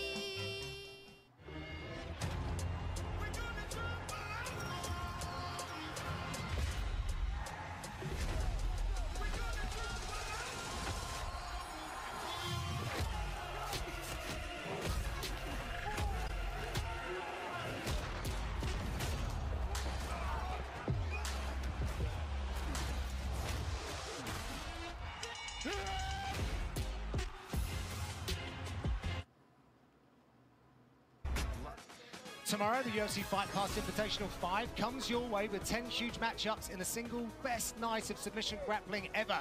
Yuri Simoes versus Nicky Roy, Nicky Ryan versus Jonatas Gracie, and more. Damn, Keith's voice. Head to UFC Fight Pass on the socials for more on the matchups and stream it Man, are you ready? From the UFC app. Man, are you ready? Loads coming your way from the fight capital as we close out Boy. for 2023. Oh, shit. This girl in black, Alan Carr, is fucking swinging for the fences. Her accuracy is trash, but she's interested in having her come back up potentially when you think that she'd want that top position, but she's doing so well on her feet. She's doing really well. She's landing. You can see both eyes for Alan Carr starting to swell up just a little bit, and she comes out. The first thing she throws in the opening of the second round is a big overhand right. Similar to what we were talking about, no setup, no feint behind it. What she's got to go back and work on, no matter what happens tonight, is using her punches to set up her wrestling, to disguise her takedowns, so that she can use her jiu-jitsu in these fights. Amanda's been at MMA for 10 years, a little longer than her opponent tonight. She had a serious jaw injury a little while back, which threatened her MMA ambitions. Glad to see she got over that. And she can make this UFC debut in front of us tonight. Look at those live odds. They have changed dramatically from Amanda being a 155 favorite at its start. Yeah, Alan Carr just having a really hard time managing or gauging the distance, I should say. Her corner was calling for her to, you know, set up the shots with the jab, but then also she needs to jab out of the pocket as well, because when she is finding those moments to get closer to Amanda, she's not doing a good job of resetting and getting back out safely, and Amanda's landing those really strong counters. Yeah, and she's the longer fighter. She can land punches from different angles and from a different distance. Alan Carr's got to get used to getting in tight to that pocket, being the shorter fighter. Sometimes you just got to bite down. Got to go sometimes. Yep. I mean, this is the night to do it, right? In training, you work on it, you work on it. Then when you're under these lights and your feet are on that canvas, you've got to find a way to commit to going in. Really impressed by Hayani Amanda's movement out here too. I mean, her striking has grown tremendously even just since her Contender Series fight. And Paul, is there anything to be said about having a fight close to the holidays, Christmas time? And if you I mean, don't come they're away with freaking it, dancing now. then you gotta sit down around the family table, if you will, while everyone's celebrating. Yeah, it sucks, right? You know, you train all this time, you sacrifice, and then you gotta go home and sit around and just be disappointed through a time where you're supposed to be able to celebrate. It's a lot on your mind, right? A lot of pressure too financially too. You're like, oh man, all right, with everything coming up, I'd love to go out there and end of the year, just end the year with a big win. Especially dude, these girls are freaking throwing, man. Their accuracy is dog shit, but they're throwing. Didn't really add up to what they wanted. For Amanda, at least she went on. She'd won a bunch of fights outside of the UFC, but both these women really want to get in here and show that they belong at the elite level. Alencar found her way to double unders here. She's in a great spot if she can look for an inside trip or some sort of hip toss. She's doing a good job with this head position, but so far it doesn't really look like she knows quite what to do to unbalance Amanda and get her down. And this is where I say those in close strikes. This is stuff you've got to be working on in the gym, whether it's with your pad hold. Oh, damn, she finally took her down. Let's see if she can capitalize on this. This is what she's got to try to do more often, right? Get to that clinch, get in tight, use that. So when you are the more compact fighter, when you can get those underhooks, you can get to that lower back, you can get around the legs, you can start looking for those trips and things like that. You'll be much more successful. Yeah, she had a nice leg reap to get to this position here, but it's a matter of what will she do with it now, because this is something she struggled with a little bit on Contender Series, is just not doing enough damage when she finally did get these top positions. And is that, I guess, just going back to the Brazilian Jiu-Jitsu She's route? She trying for a Kimura. I think old girl locked it up pretty good, though. Hayani Amanda, that was creative. It was very creative. Looking potentially she's trying for a Kimura grip here. She's got the arm of Hayani. Or no, Hayani Amanda, excuse me, is defending that by grabbing. Oh, that fucking welt on the back of that girl's leg is nasty looking. For the mounts, but good guard retention by Amanda. Stabbing heel kicks. This is a really important moment here for Alencar, though, Laura, isn't it? To try and keep this in these kind of ranges. It is, and I mean, she's looking to do damage. I like that, you know, the heavy ground and pound. She said she was going to be mean in this fight, something that she felt like she didn't really show in the Contender Series, and that's exactly what she's doing right now. Yeah, she's ending this round extremely strong, throwing some big shots down here in her world, right? She can start to be more aggressive because where she feels most comfortable.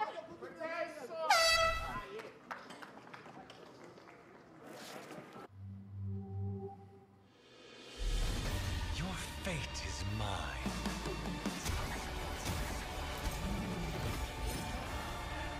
The universe demands a guardian.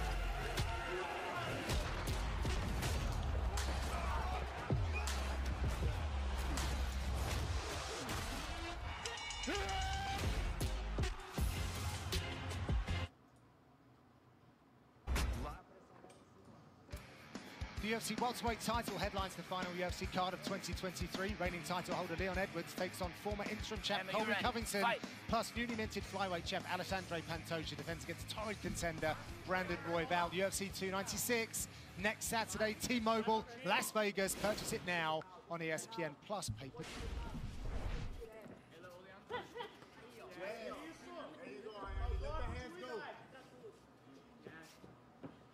I don't know if you saw it, Paul, but I thought Alencar looked a little tired in her corner.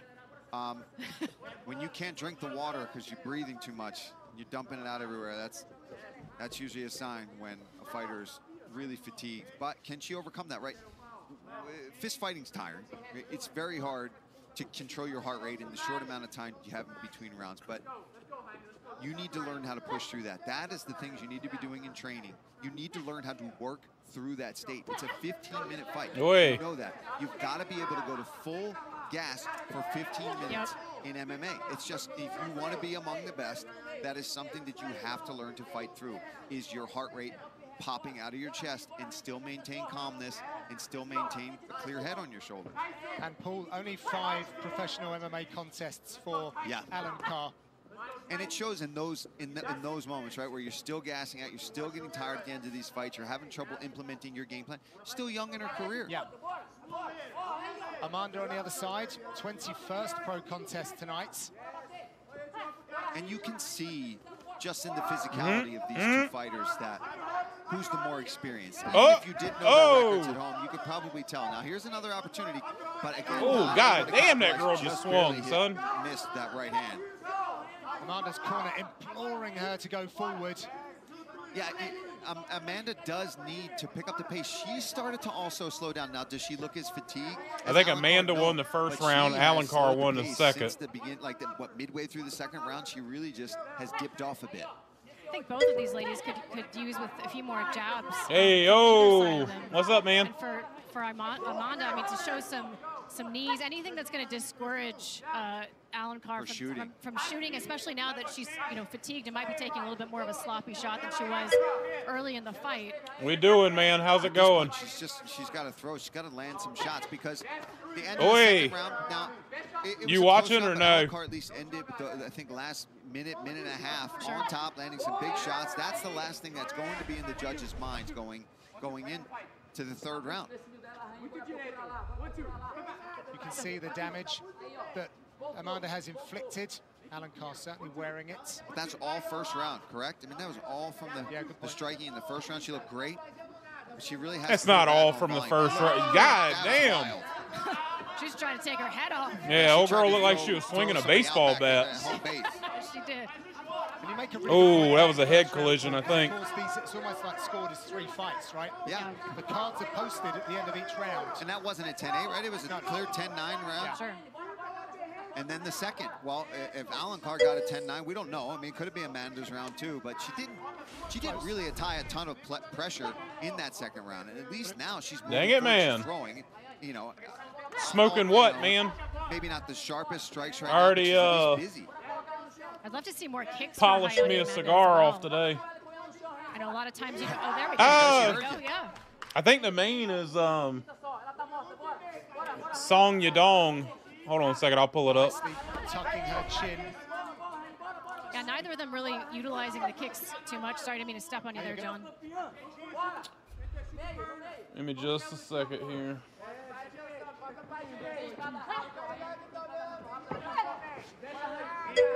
High energy throwing from Amanda.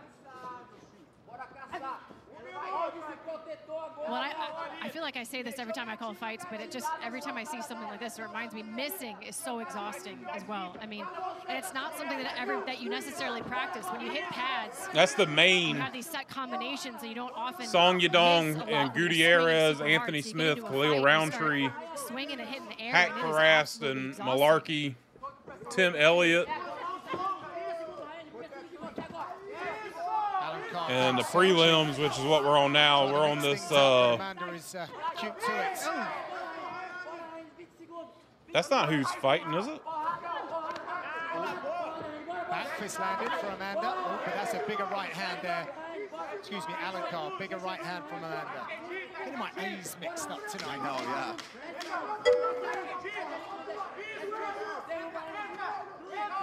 Fast and furious. Yeah. When's the last time you seen Tim fight? This one we'll see. Damn, they were freaking going for it at the end.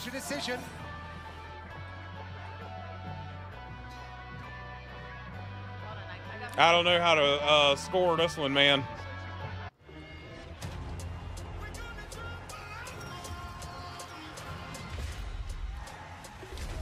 I thought this was going to be in I thought this was going to be like an Asian card because there's a lot of Asian fighters on it, but they're in Vegas.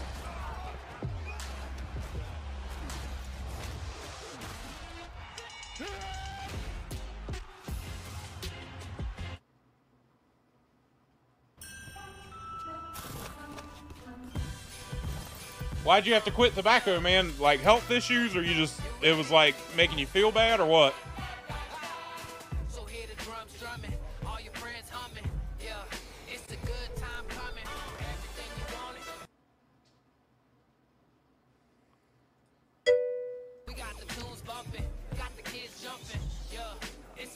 I was about to say, I don't think it's been as long as I was thinking it was.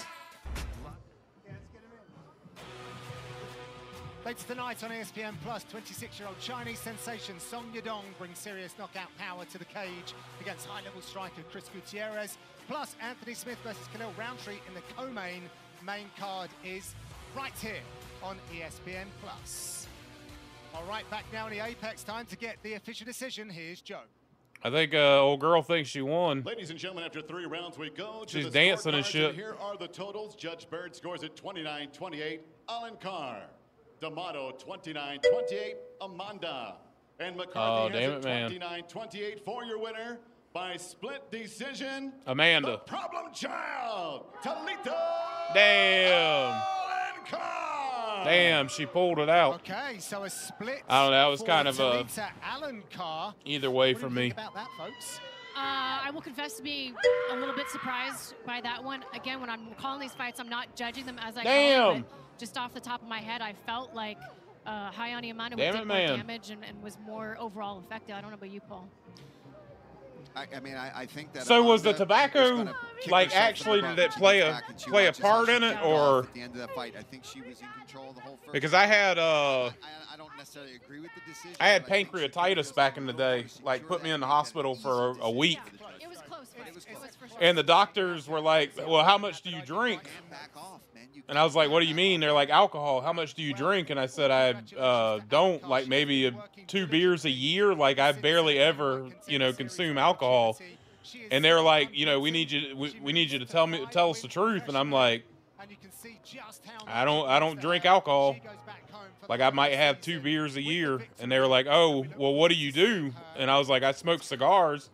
And they were like, "Oh, it must be the cigars." And I'm like, "Y'all are full of shit, man." So I stopped smoking cigars for about a year and a half, and then picked them back up and haven't had a problem since. What ended up giving me pancreatitis was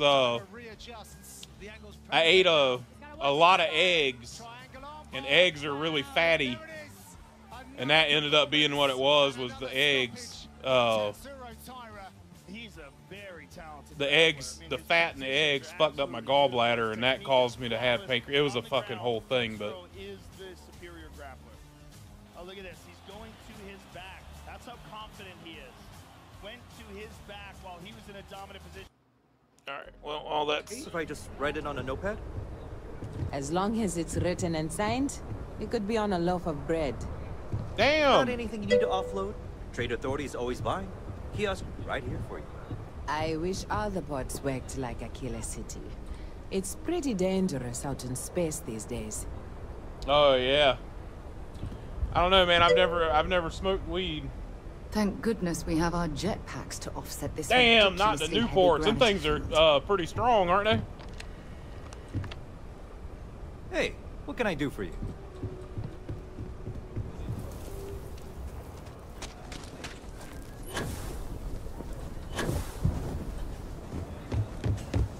Even the Rangers have been impressed with how Sam has told me so many stories about Aquila. I feel as though I've lived here all my life. What did I get $4,500 for? I mean, I'm not complaining, but I used to get them on my first playthrough also, and I never knew where it came from. You breathing? Back to normal yet? Mostly. Still feels a little weird though. Guess I'm not used to having the tube out. You're probably looking for Mary. I'm not looking for anything. I'm looking for shit to steal. Guess that means you won't be telling the marshal that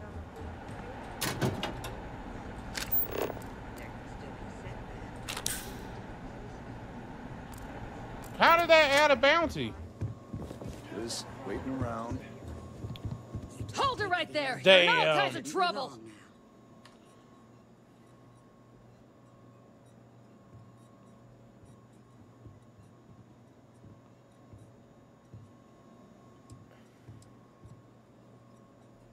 Why do I always get FC security?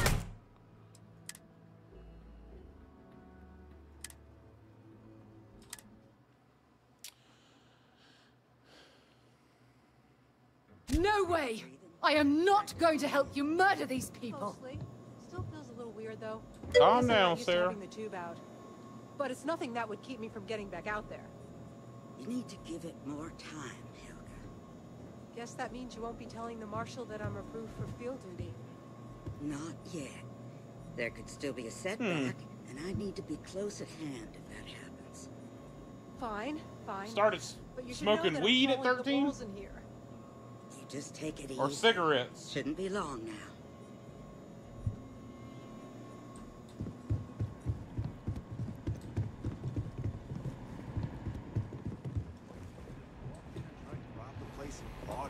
Late one night, Annie Seems that Wilcox way. tried to arrest me for That's public pretty indecent. crazy, even by She'll Shaw be gang a terror when she grows up. Nobody ever accused those boys of having an overabundance. She was really the of common heart of sense. the Freestar Collective. Ain't that the truth? Damn it, man. I have never, my first encounter with marijuana was, I was working at a jail. I was doing corrections, and I strip searched a guy and made him squat and cough, and it fell out of his Don't be ass. causing trouble now.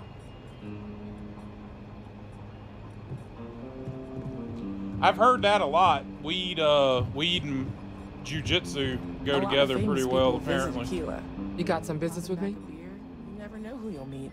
That kind of turns you off of marijuana, though, when you see it fall out of somebody's ass.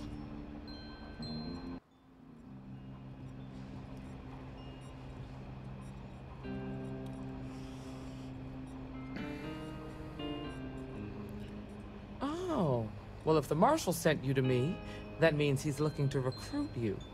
Just so you know what you're getting into, I'll explain who we are and what we do. Well, the Freestar Rangers ensure the safety and security of the Freestar Collective and its people. We might hunt down a fugitive, break up a smuggling operation, investigate a starship theft, or put some would-be bank robbers behind bars. Whatever needs doing to keep the people safe. We didn't put them behind bars. We fucking murdered them, so.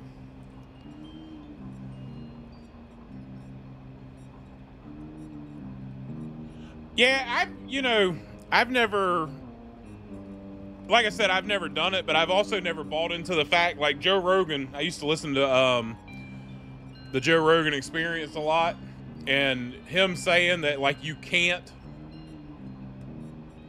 smoke too much weed and die from it, like nobody's ever died from it and stuff like that. Like, I don't know, man. He's Sure, but we Rangers work I think he's across kind the whole of of Freestar wild Collective for saying space. something like that. Like, I'm sure there's been times where people have had issues from smoking too much. Like most things that are worth doing, it ain't always easy. But do I think we make the Freestar Collective a little safer for everyone? Yeah, I do. I imagine you've got some questions. I'll answer anything I can.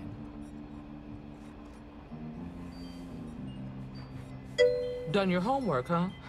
Good. That'll save us both some time. A word about myself. I'm in charge of making sure anyone that wants to be a Freestar Ranger is up to the task.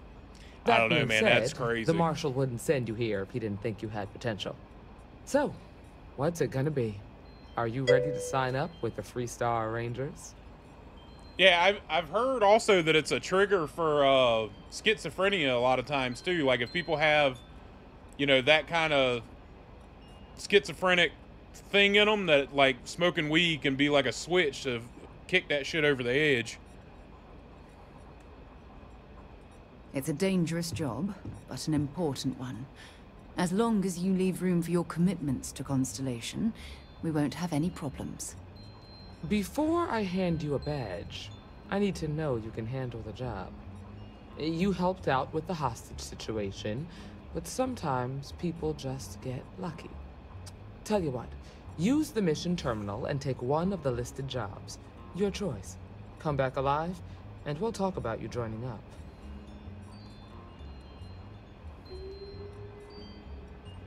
Then I suggest you get going. I should have said, can we skip the evaluation?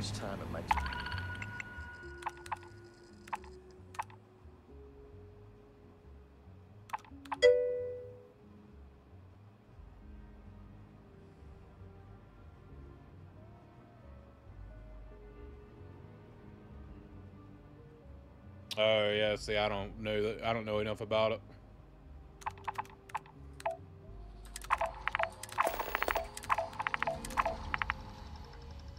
All right, criminal. He was probably right.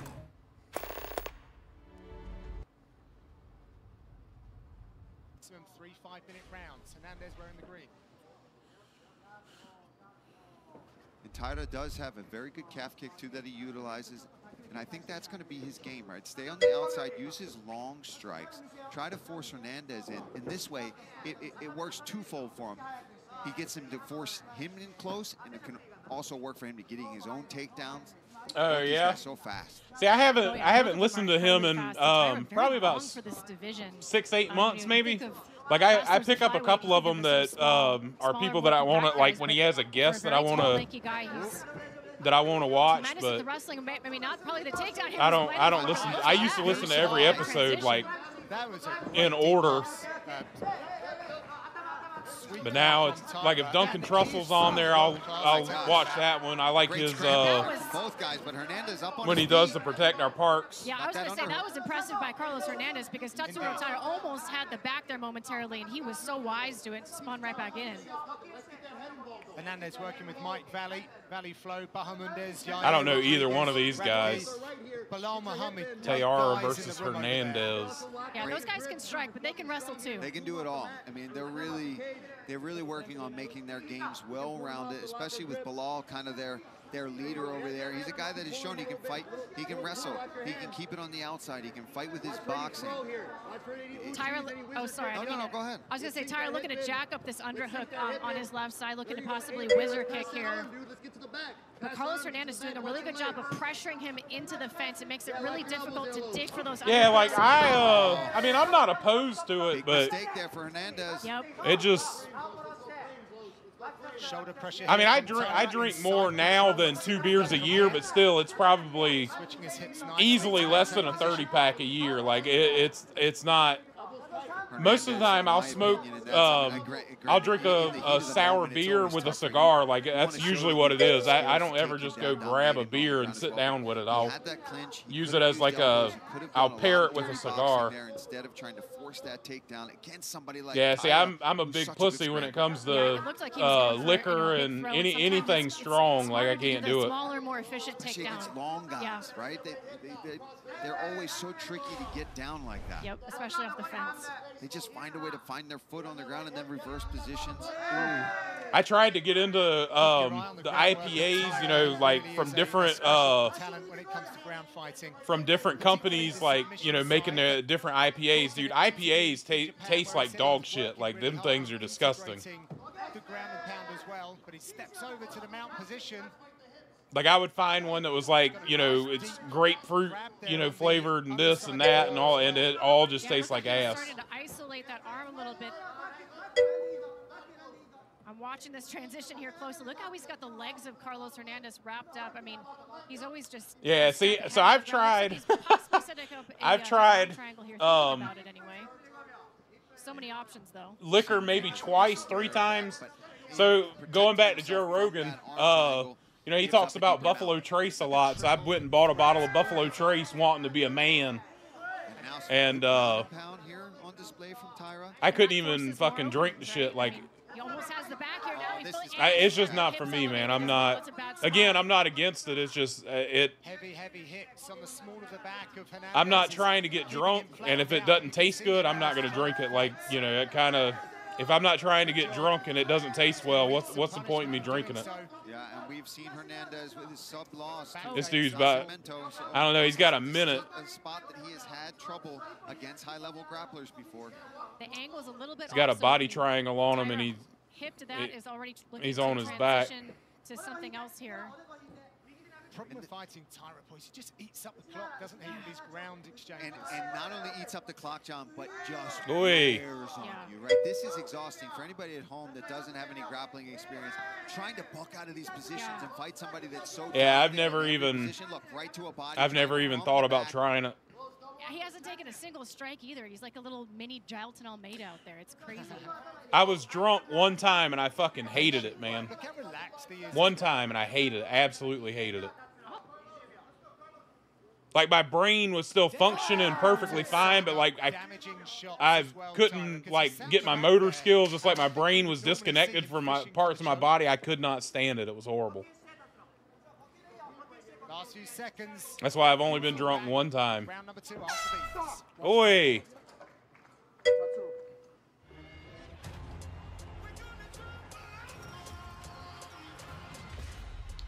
Yeah, they say, what's his face? Joe talks about ayahuasca too. That's basically the same sort of deal, right? Yeah, I didn't like it. And it was, we were playing beer pong with, just thinking about it makes me want to throw up. We were playing beer pong with Jaeger and Bud Light Lime. Your fate is mine.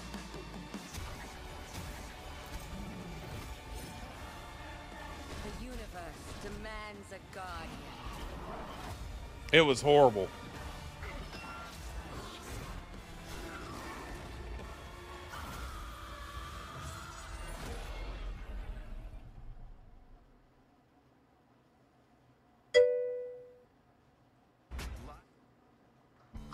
Dana White's 12 days of giveaways, sweepstakes, Yeah. back and bigger Yeah. than ever. This holiday season, you can win a VIP experience. Yeah, my friend group growing up started drinking underage, which I mean they were doing it at their house and their parents, you know, allowed them to do it. So, but I didn't care for it. I was At UFC.com/12days.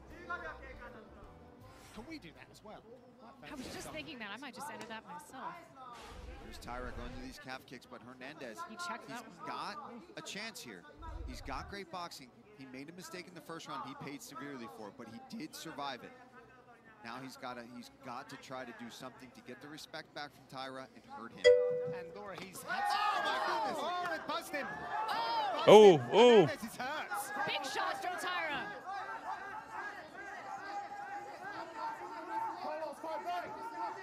The window's starting to close on Hernandez. He's got to scramble. He's not even covering up well. Yep, that's it. First UFC knockout. Damn it, man. Tatsuro Tyra. It is not one threat, a double threat, triple threat. Oi. That eye looked nasty.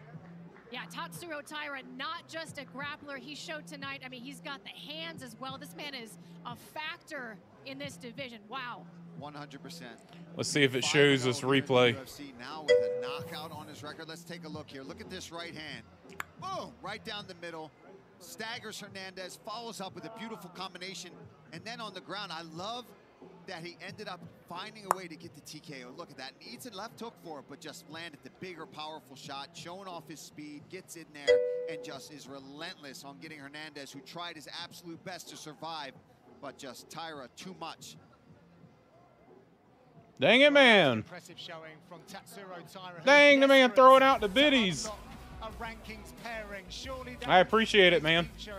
In 2024, we'll be back to make this one official.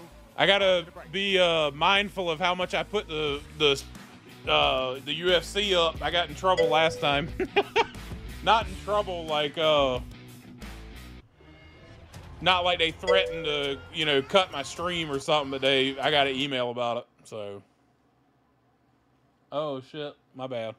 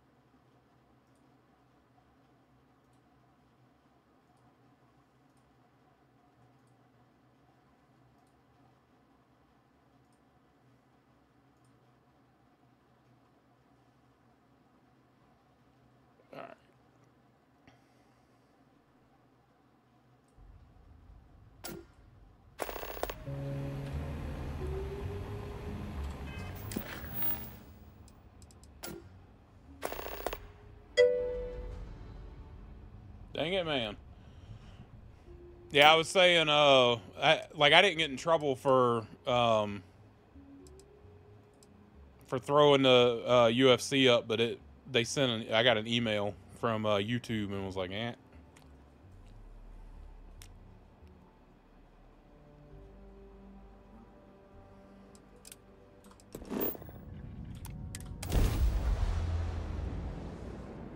Time to move on.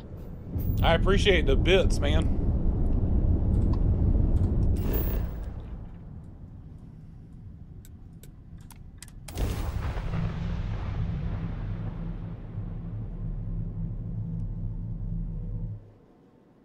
Landing initiated. Watch your flaring.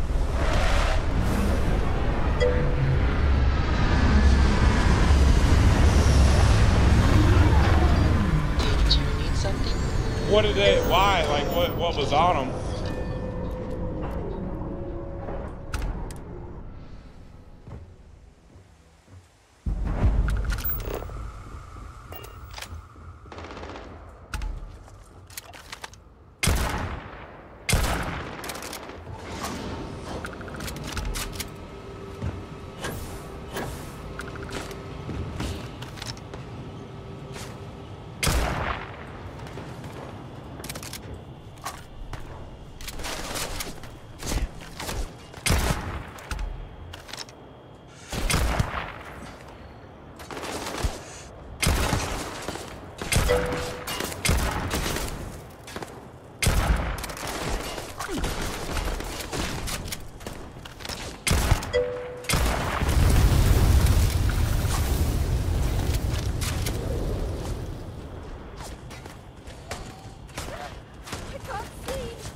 Oh, yeah.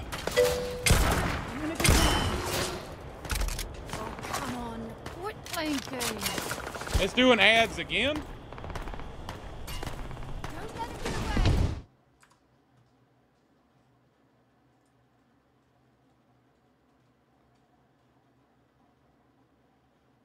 Did that cut the ads?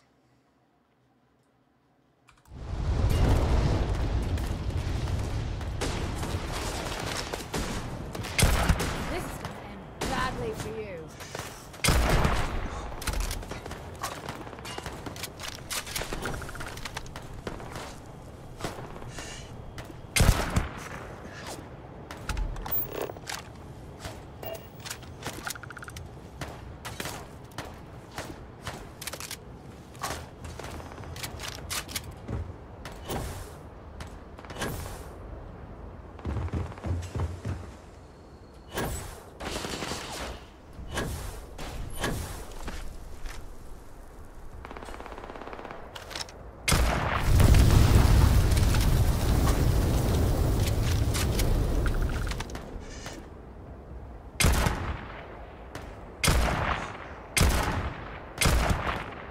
Oh, I'm shooting this dude. He's over here fighting the fucking birds.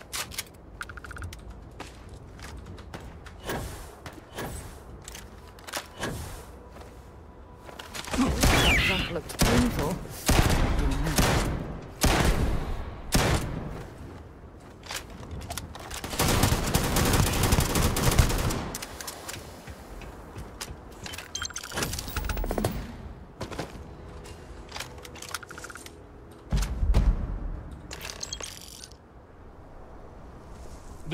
Did it put ads up again?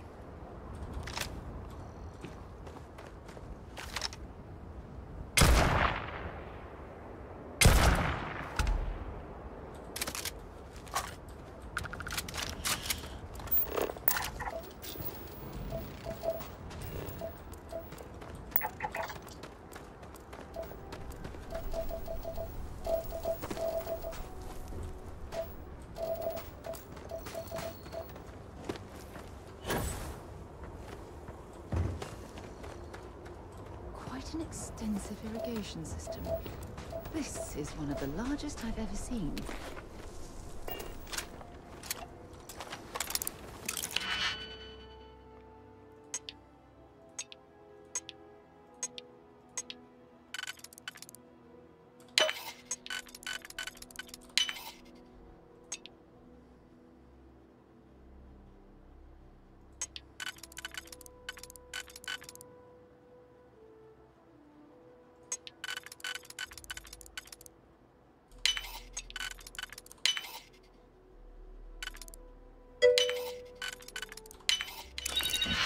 Damn, dude. It put another ad up. I hit snooze ads.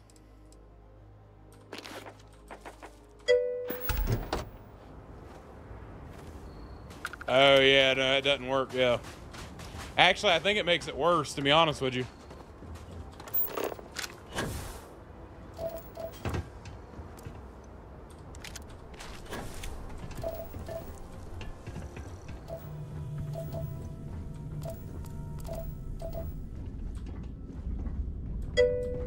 If this laboratory is run by the military, they're not going to let us tour the place without an escort. What's MFS? Oh, MFs gave me... Wow. Damn it, man. It should only be a minute and a half each time you get ads. But it shouldn't... I think I have it set to...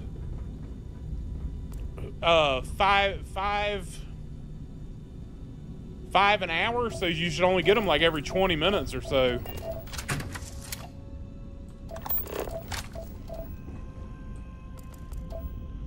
I don't know, I'm still kind of new to the whole thing. I've only been affiliate for maybe a month and a half, somewhere in there.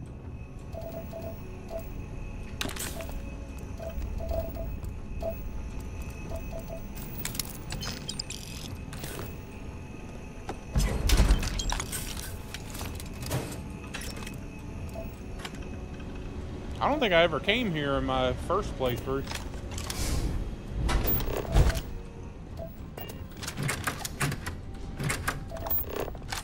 I think I would have remembered this place.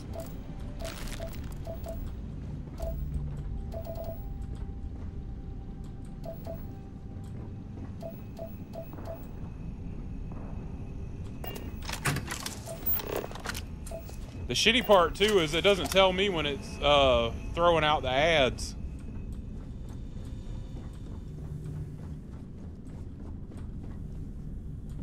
I hope the research staff at this facility knows what they're doing.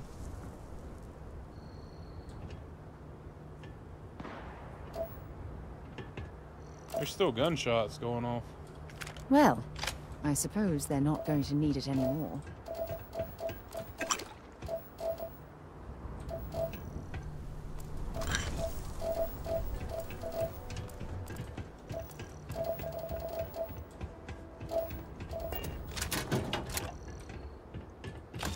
What the hell's the point of this?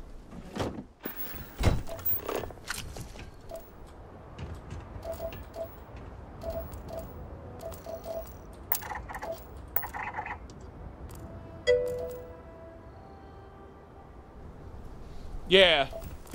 You told me about it the other day, didn't you? I think that was the day it came out. Or you... Yeah.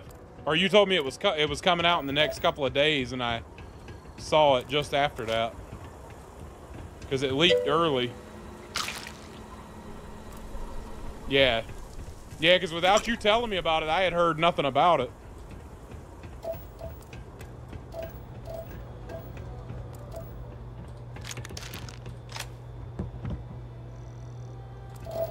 Dang. That Luana Santos be looking all right.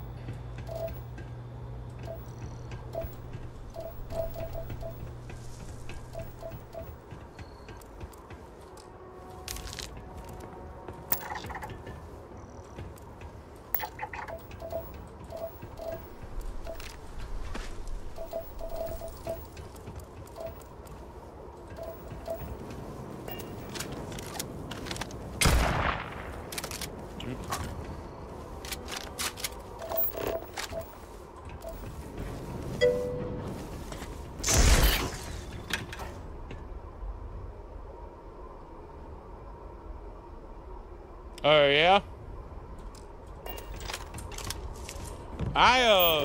I started doing it because, when I was playing Tarkov, like a lot of people stream Tarkov, that way when you kill somebody and they get pissed off, they can tell that you weren't cheating. And then it just turned into, you know, once I started getting a little bit of a following, which I still don't really think I have that big of a following, but, Once I figured out that you could make money from it. Oh, shit!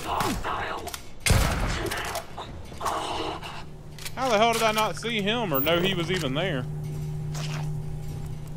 But once I'm like, shit, if I can do it and get a little bit of money for doing it, you know? Alright. Let's see. The fight is on. And she got a lot of training in with Macy Barber. They were really going at it, and she held her own, you know, against a woman with that much experience, which speaks a lot to the skills, you know, that she has and the ceiling that she has, I guess. Yeah, that'd be a great training partner for her, for sure. And like you said, so much experience, has seen it all inside of the octagon thus far. She just Santos looks heavy. Yeah, I think she's fighting Caitlin Chukadian in March. Yes, that's right. Yeah. I saw that.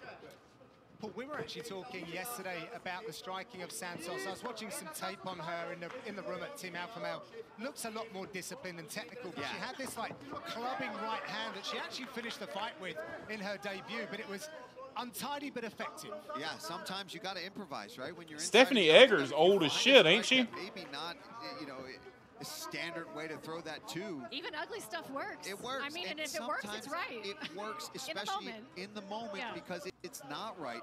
We're trained so often to see things a certain way. She grabbing the glove? Oh, dear, there could be an equipment issue. Yeah, Stephanie Egger's 35. Holy shit. Also pause the action and not throw a strike in that. That's not common for women, for female fighters. Usually they don't go that long. Good stuff between the ladies. They get straight back to it. Santos isn't shy on her kicking game. No, especially with the side kick. Eggers on the back foot, which she's not used to in her UFC career. She likes to come forward. She'll walk through traffic to go where she wants to go as well, and she's having a Trans woman fighter wear. With these sort of side kicks and kicks in general that Santos is throwing out there. They've clearly game planned that. Power Slap, road to the title season. Not in the UFC. Or I wouldn't think so, at least. 9 p.m. Eastern, 6 p.m. Pacific to see the next wave of slap fighters earn a chance at a Power Slap title. For more info, head to powerslap.com right now. Well, not now, because you want to watch this fight. No, I wouldn't think it would be UFC. I don't think Uncle Dana would go for that. Shimada there, but didn't quite have it. Let's see. I had to brush up on my judo terms and anticipation. Oh, yeah? No, I was a green belt in judo back in the day, so. Oh, look at you. That's better than me. No, thank you. Let's go Harai Goshi for Ogoshi later, shall we? Yeah, the terminology is where I struggled.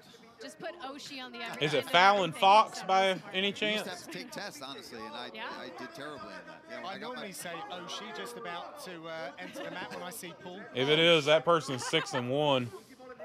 Or Santos 5-1 rather. Head positioning. She's got the underhook on one. Now she's got double unders. We'll see if she can utilize that into some sort of throw. But that's where the judo sort of might cancel each other out. They're both so wise to the momentum shifts that are so important to get those frozen trips. We want to see it happen and we want to see it play out. I want to see who gets to scarf hold first, because both of these ladies like it. Right? Yeah. You've got two high-level judo players like this. Kezagatami, if you get a big throw, they should almost have an agreement. Like in judo, if you land a full point, like if you land an actual proper throw, that's it. Ippon, let's do this. Wrap. I've been Ippon before. I was about 7 years old, crying my eyes out somewhere in Middle England.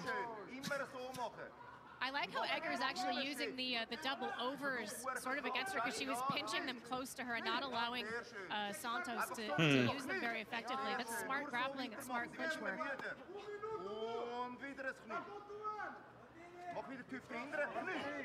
Both of these ladies obviously encouraged and inspired by the journey of Ronda Rousey. The path that she laid, of course, from judo all the way through to UFC Gold. Last 40 seconds in our opening round. Good pressure. Yeah, I mean, I think in turn a lot of I don't think it's fair if they, fight, especially, and maybe I'm controversial in my thoughts that if it's a woman to a man transgender, then, I mean, hey, have at it. You think you can do it, go for it. But if it's male to female, it's not fair at all, man. Yeah, it changes everything. It's all about the gi. It's all about the grips to use those throws and to force momentum. What's the movement called? If it's female to male and they want to fight men, I mean, hey, more power to you. I don't think it's going to work out well for you, but.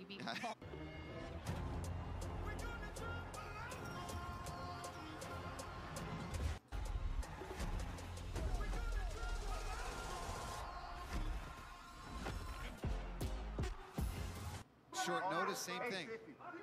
Damn, I was like Absolutely. 4 minutes behind. How the hell did that happen? You never really know until it plays out, or unless you are part of the athlete's camp, you might have an idea.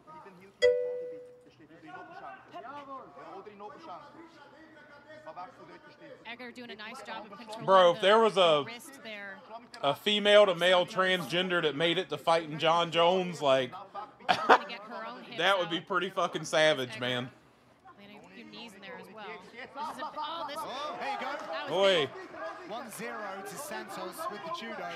Bragging rights. Straight into side control. I believe Edgar may have collected the legs, however. Looking to go straight to the back, however. Uh-oh. Damn. Yep.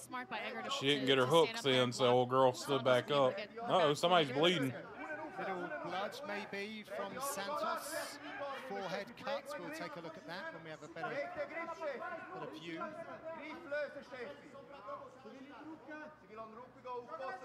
Lacing the leg is Santos. To drag Egger down. Yeah, I'm upset that John Jones Stipe fight got canceled or got postponed. That's a pisser. I think we talked about that last time too. That would be fancy. Well, I think they're both just so aware of hip positioning in this fence work exchange that they're kind of like they can read each other's. Yes. There's a lot going on, I guess is what I'm trying to say. In these exchanges where it doesn't look like much is happening, they're both making high-level jiu-jitsu. It is. Right? They're both making reads and adjustments that are so small that we can't necessarily even see all of them. That's really good work by Santos. Yeah, it's just to get that bum guard out the way.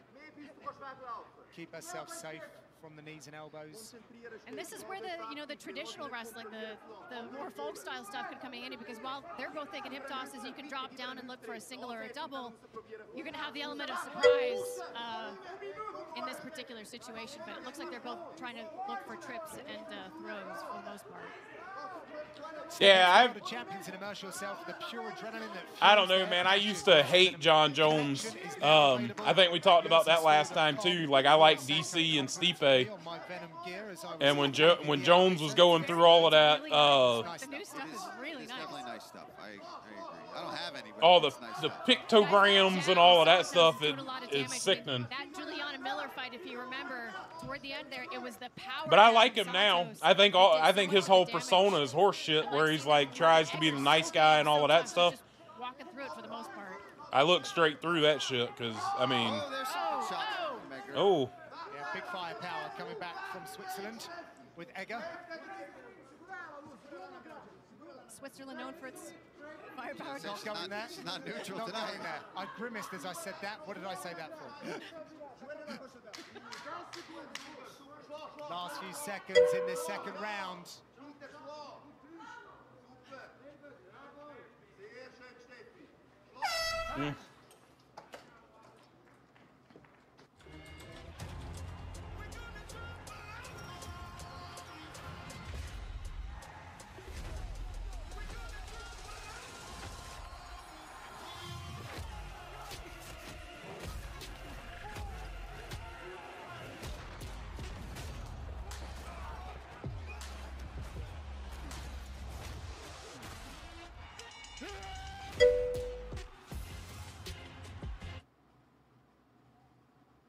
Get the gift you want this. Yeah, hey, your boy is wild, man. Like a new iPhone 12 with 5G for $99.99 and no activation fees when you switch. You'll get a dual camera system to capture holiday memories and blazing fast 5G for downloading videos and games. Metro's got the lowest price in prepaid and nada yada yada, which means no contracts, no credit checks, and no surprises. Get holidays without the gotcha. Only at Metro. I got somebody wanting me to 3D print them a pyramid for Guys, Tuesday, their it's a new kid. episode of UFC Roundup. Join myself and Michael Chiesa for our takes on tonight's card. Plus, I don't know, Connor don't even look the same as he used to look, man. Like, next week on YouTube.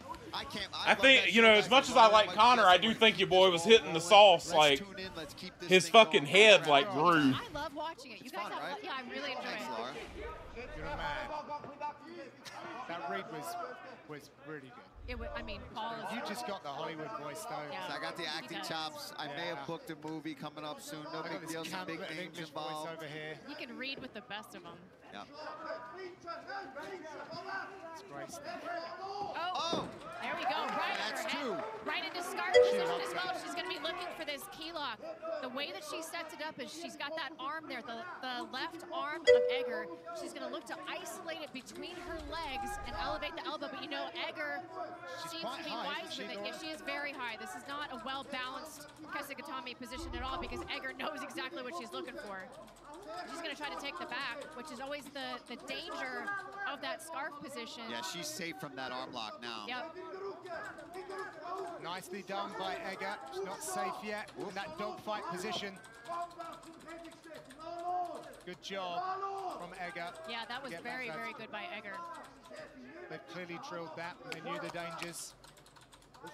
That's such a common spot to end up in judo as well. I mean, that's something that she's been doing for years, and it's why you don't see it often in MMA because it is so easy to have your back taken if you don't know exactly what you're doing. You have to have one heck of a Kesagatame to be able to hold somebody there. Or you got to be Josh Barnett. Yeah, dude, I can remember even going with like my sensei at the time. They would just crush you in that position if you really knew how to, especially with the gi on. Yeah. It is awful. Eric Paulson recently did a seminar at our place back in the UK. Sorry, man. Oh boy, he loves his Kesagatame. He's got all kinds of options from there. That man just loves pain in general. The nasty stuff.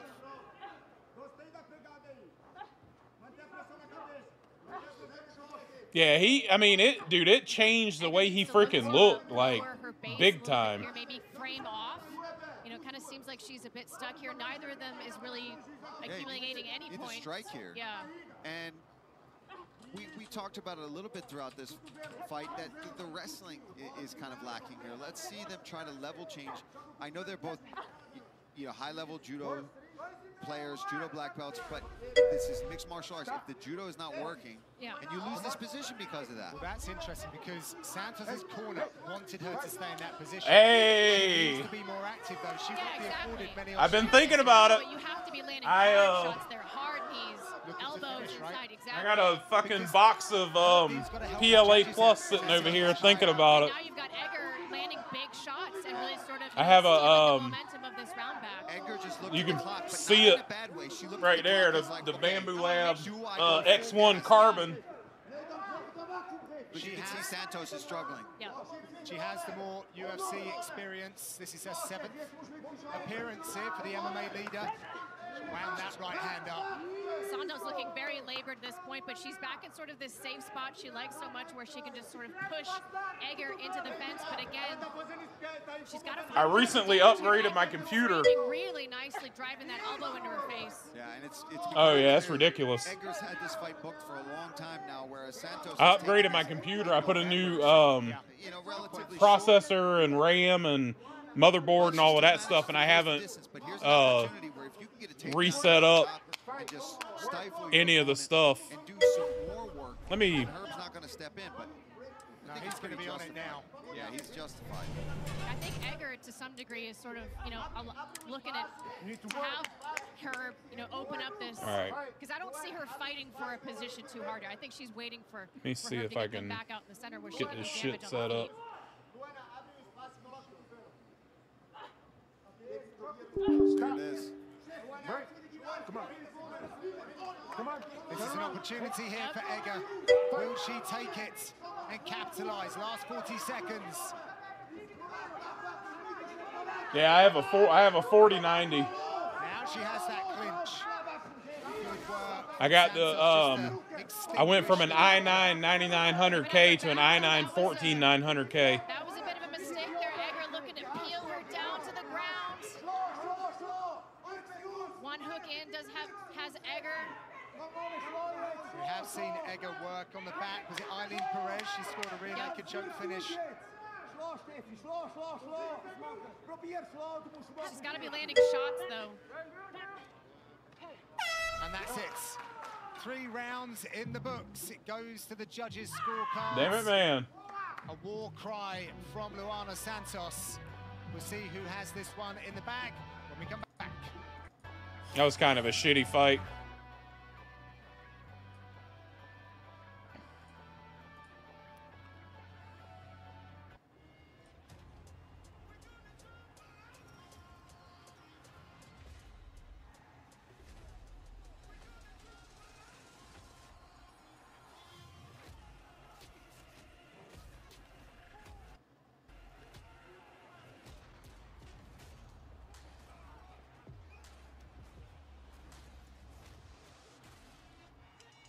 What is that? Oh, the Sunlu. The UFC welterweight title headlines the UFC final card of 2023. Reigning title holder Edwards takes on former interim champ Covington plus newly minted flyweight champ Pantoja defends against torrid contender Roy Val, UFC 296. Next Saturday from T-Mobile Arena right here in LV. You can purchase it now on ESPN Plus pay-per-view. Let's get it inside to Joe, who has the official reckoning. Ladies and gentlemen, after 3 rounds, we go to the scorecards. The judges see it 30-27, 29-28, and 29-28. All for your winner by unanimous decision, Luana Santos. Congratulations to Luana Santos. Perfect in the octagon, 2-0. Uh-oh, my fiance's calling me. Hold on just a second. She worked hard for this one here at the Apex. Let's see where her ambitions lie in 2024. We believe it's at flyweights. Exciting times ahead. Later tonight on ESPN Plus, 26-year-old Chinese sensation Song Yadong brings serious knockout power to the cage against high-level striker Chris Gutierrez. Plus, Anthony Smith is in town versus Khalil Roundtree in the co-main event. The main card is right here on ESPN Plus. 3 fights down, 3 more to come before we open the main card here at the Apex. A week later, and upper weight class, Steve Garcia and Ezequiel Costa finally get their chance to throw hands in the octagon. And fans expect the results of this lightweight bout to be one to remember. A summer injury forced Steve Garcia to sit out an August bout, but tonight Albuquerque's Mean Machine returns in search of his 3rd consecutive victory.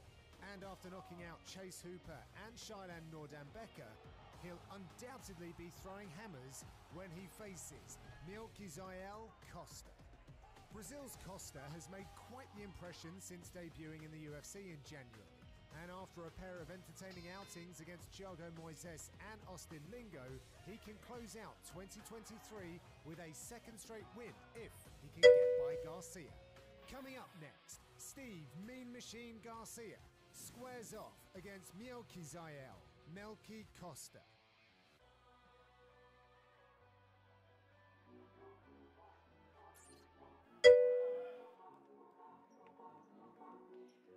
Brazil's Milkizael Costa making the walk to the UFC octagon. And man, Paul, last time out against Austin Lingo, he had a tremendous fight. That was a huge step up from his UFC debut against Thiago Moises. Struggled a little bit against him, but against Austin Lingo looked so good. I think one of the judges even had it 30-26. Just a real show it for him and showed what he is capable of doing on the feet. I think you're reacting to the unique walkout music.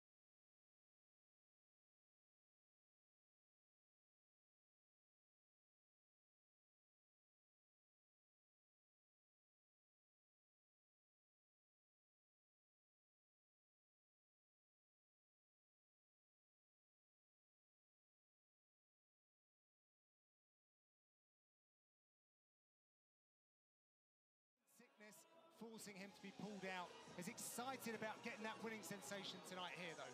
He most definitely is, and you know, you just mentioned it. He felt terribly ill, either food poison or a stomach virus, and during the weight cut, he vomited uncontrollably. It got to the point of dehydration after a trip to the hospital, and what was going to be a 10-hour wait, he returned to the hotel to try to sleep it off, woke up throwing up again, and was not well enough to compete. He was incredibly apologetic. Look, he said, this is the way I make my money. I wanted to be in there. Of course, he got the call to do it this week, and it's important to him. He said he has a 3-year-old son, a 10-year-old stepdaughter at home with severe autism. This is how he provides the space at home and the medical care she needs. It's a battle in and out of the cage for Steve and his family, but he's proof that he is not the underdog any longer, and he's ready to silence the doubters once and for all. Yeah, this guy is fun to watch. He brings the action. I was very sad to hear that he had to go through all that, but I'm very happy to see that they immediately rebooked these guys to come in here.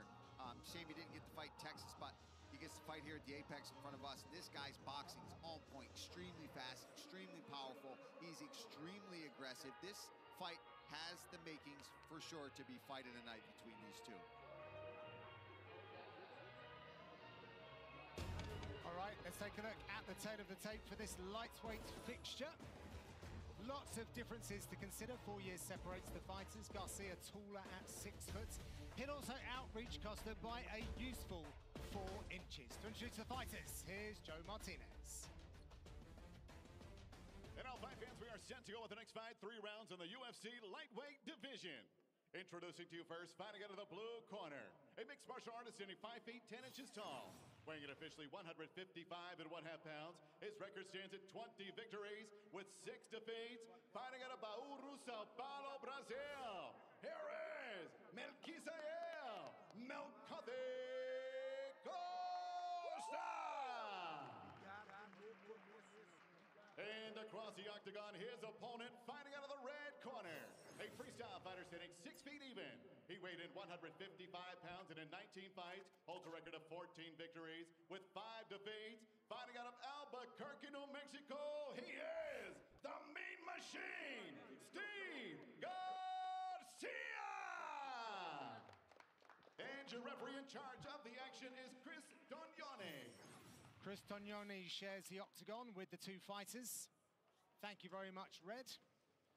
Round 1 ahead, maximum 3 fives. Melquizael Costa against Steve Garcia. 2 featherweights fighting up at lightweight because this has been delayed by a week. They touch him up, 2 lefties as well. Costa identifying that. He's not used to that kind of pairing. Let's see how it plays out. Yeah, that changes a lot in terms of the use of the jab, low kicks. And most southpaws are not used to facing other southpaws, but especially ones not as aggressive as Steve Garcia. But Melky already on the back here, Paul. Yeah, smart move. He knew that facing somebody like Garcia comes out very aggressive with big, powerful punches. You got to watch out for them, and one way to do that is to dip underneath and try to take that back, and then start to just wear on him a bit. Slow the fight down, especially as the kicker. We haven't necessarily seen a ton of Melky's ground game, and you know it's hard to have your UFC debut against Thiago Moises and really have it be a showcase for your ground game. But he does have 6 wins by submission, quite a few of them rear naked chokes. So you know he has an awareness of how to handle the back, and bad spot for Garcia right now. Garcia's really been through the mill over the last couple of weeks with sickness, hence the delay in this contest. Patched himself back up to get out here and fight, earn a paycheck, keep marching forward as well. He's won back-to-back fights. Absolute banger against Shailen Nurdanbecker. Got dropped, 8 elbows, but then the bodywork. Bodywork from both of these fighters, actually. I'm really excited to see what they bring. If only they'd separate. I don't mind it. I like the grappling. Melky doing a really nice job of keeping the legs occupied of Steve Garcia. Steve so far not really able to address the grip, and Melky's sort of transitioning from side to side, not settling in one spot, which is giving Steve Garcia a hard time figuring out how to defend as he moves. Yeah, because you go to fight those hands, right? You try to pick a hip, I'm going to push them and hip into it. And well, you can't do that if you keep going side to side. Don't grab the cage. Good awareness here from Garcia. You would expect him to be, of course, well-versed in his positions, a product of the Jackson Wink Gym. Costa foraging for openings And I to hate try to and talk accelerate about- through these positions. Sorry, John. Sorry, but the fact that he was so sick, right? That's something to keep in mind to see how did that affect him. Even though you're recovered, I mean, we all know how it is. If you're vomiting, you're feeling ill for a while, even if you're fully hydrated and healthy again, at what cost? So we'll see how. So far, I mean, he's handling himself well here, but we're still in the first round, and Costa just not giving him any space. No, he's like Velcro on the back of Garcia right now. Really, oh, nice hip bump there. That was beautiful. Didn't quite get it to the canvas, but he's doing so many tricky things right now that's frustrating Steve Garcia. That's nice. A little high on the back there and kind of lost the position, but a good thought with the bump and the lift. But Garcia, like you said earlier, John, I mean, his defense is on point so far. Tried that Kimura grip, so Costa abandoned. Might still be searching for it to try and neutralize. What does it do, Laura, in this position when he's searching for that figure four? Well, you know, when you get the Kimura grip, it really can allow you to peel out of these situations, because although you're not necessarily looking for the submission itself, it puts enough pressure on the shoulder of your opponent where you can get into a better spot and break from these positions here. Or you could roll in and actually look for a Kimura on the ground, depending on what your aim is. Yeah, and it's interesting, right? Because when you're watching both guys kind of in this stalemate position where one is defending, one is being very offensive, it's something to note on who's using more energy at the moment. And right now, Garcia really just fighting the hands, kind of leaning up against the fence, where Melquizael Costa is constantly throwing these strikes, moving side to side. So we'll see who's taxed more from this, because these lifts, in my opinion, at least for me, if I was in there, if I was in Costa's position, it's much more fatiguing for me to be trying to do, you know, mat returns over and over again, shifting side to side, trying to get my hooks in. Whereas Garcia is able to lean up against the fence. Now, granted, it's exhausting. You're constantly worried about the pressure, but I think this is going to be more of a cost on Melquizael Costa, who's never been able to really secure a position yet. Now, that doesn't mean Garcia is winning in any of these exchanges. So Costa frequently looking for those body lock takedowns.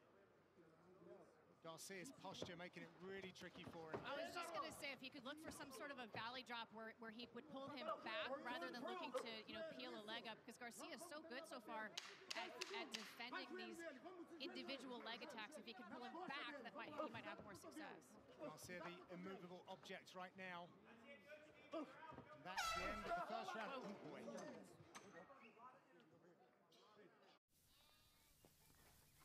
The holidays on Dale's farm weren't very festive. Until he saved big on a Bluetooth speaker with Amazon's last-minute deals. And now? Mamacita. That llama is part dancer, part prancer. Shop last-minute deals now at Amazon. And the toys that he will leave.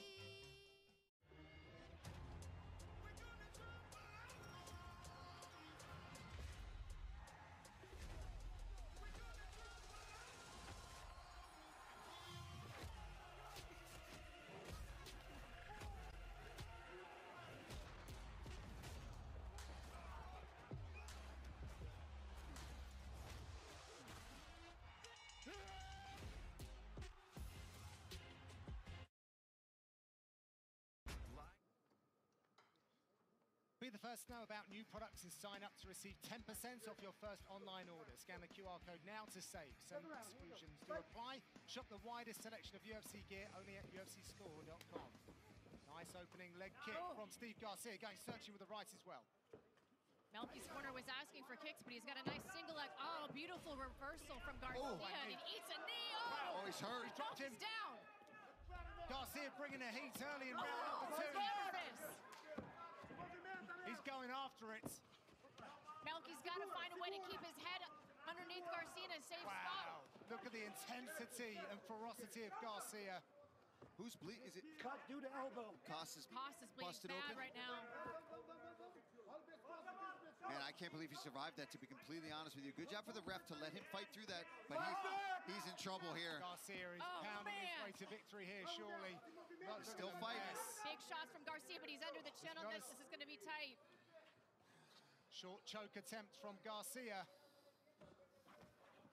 Wow. Oh my goodness. Elbows. That is enough for the referee. Steve Garcia gets it done. Let go! He is never in a boring fight. What a victory that was. Tell me now! Get down! Yeah, he's wrestling the ref. Chris Ione had to hit the switch there to... Yeah, it's a good sign that the fight's over if you start going for a single leg on the ref. And just props to Garcia on coming back from illness a week ago, you know, being pulled from the fights. Unreal stuff. God is good, man. I mean, let's take a look at this finish here. Garcia, he lands this knee in transition and then senses the finish, follows it up, follows Melky to the ground, but this ground and pound was unbelievable. Gets very, very close to the rear naked choke here. I think the blood was what allowed Melky to sort of find a little bit of an angle. Garcia wise to it, knowing he wasn't gonna be able to finish it, but the sound of those elbows, John, the sound of those elbows was absolutely nasty. The referee had seen enough, and yeah, as you can see, Melky's still very much unaware of what's happened, and some nice counter wrestling by Chris Ione there. Yeah, good heavy hit. Yeah. We obviously hope that Costa recovers quickly, but let's give Garcia his moment. Here's Joe Martinez. Oh, go ahead. Ladies and gentlemen, the end comes officially 1 minute, 1 second. Round number 2. Referee Chris Tognoni puts a halt to the fight. Your winner by TKO, the Meat Machine, Steve Garcia.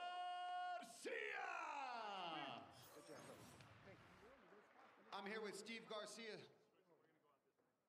Steve, congratulations on a beautiful performance. Now, you came out round 1, frustration, right? He's trying to get you down on your back. You defend it well. What was going through your mind there between rounds before you went out for the second round? Before I answer this question, man, I just want to say I got to give God all the praise and glory. Man, he's my leader, and I just follow him everywhere we go. I take it in my own hands. It never works out the way I want it to. So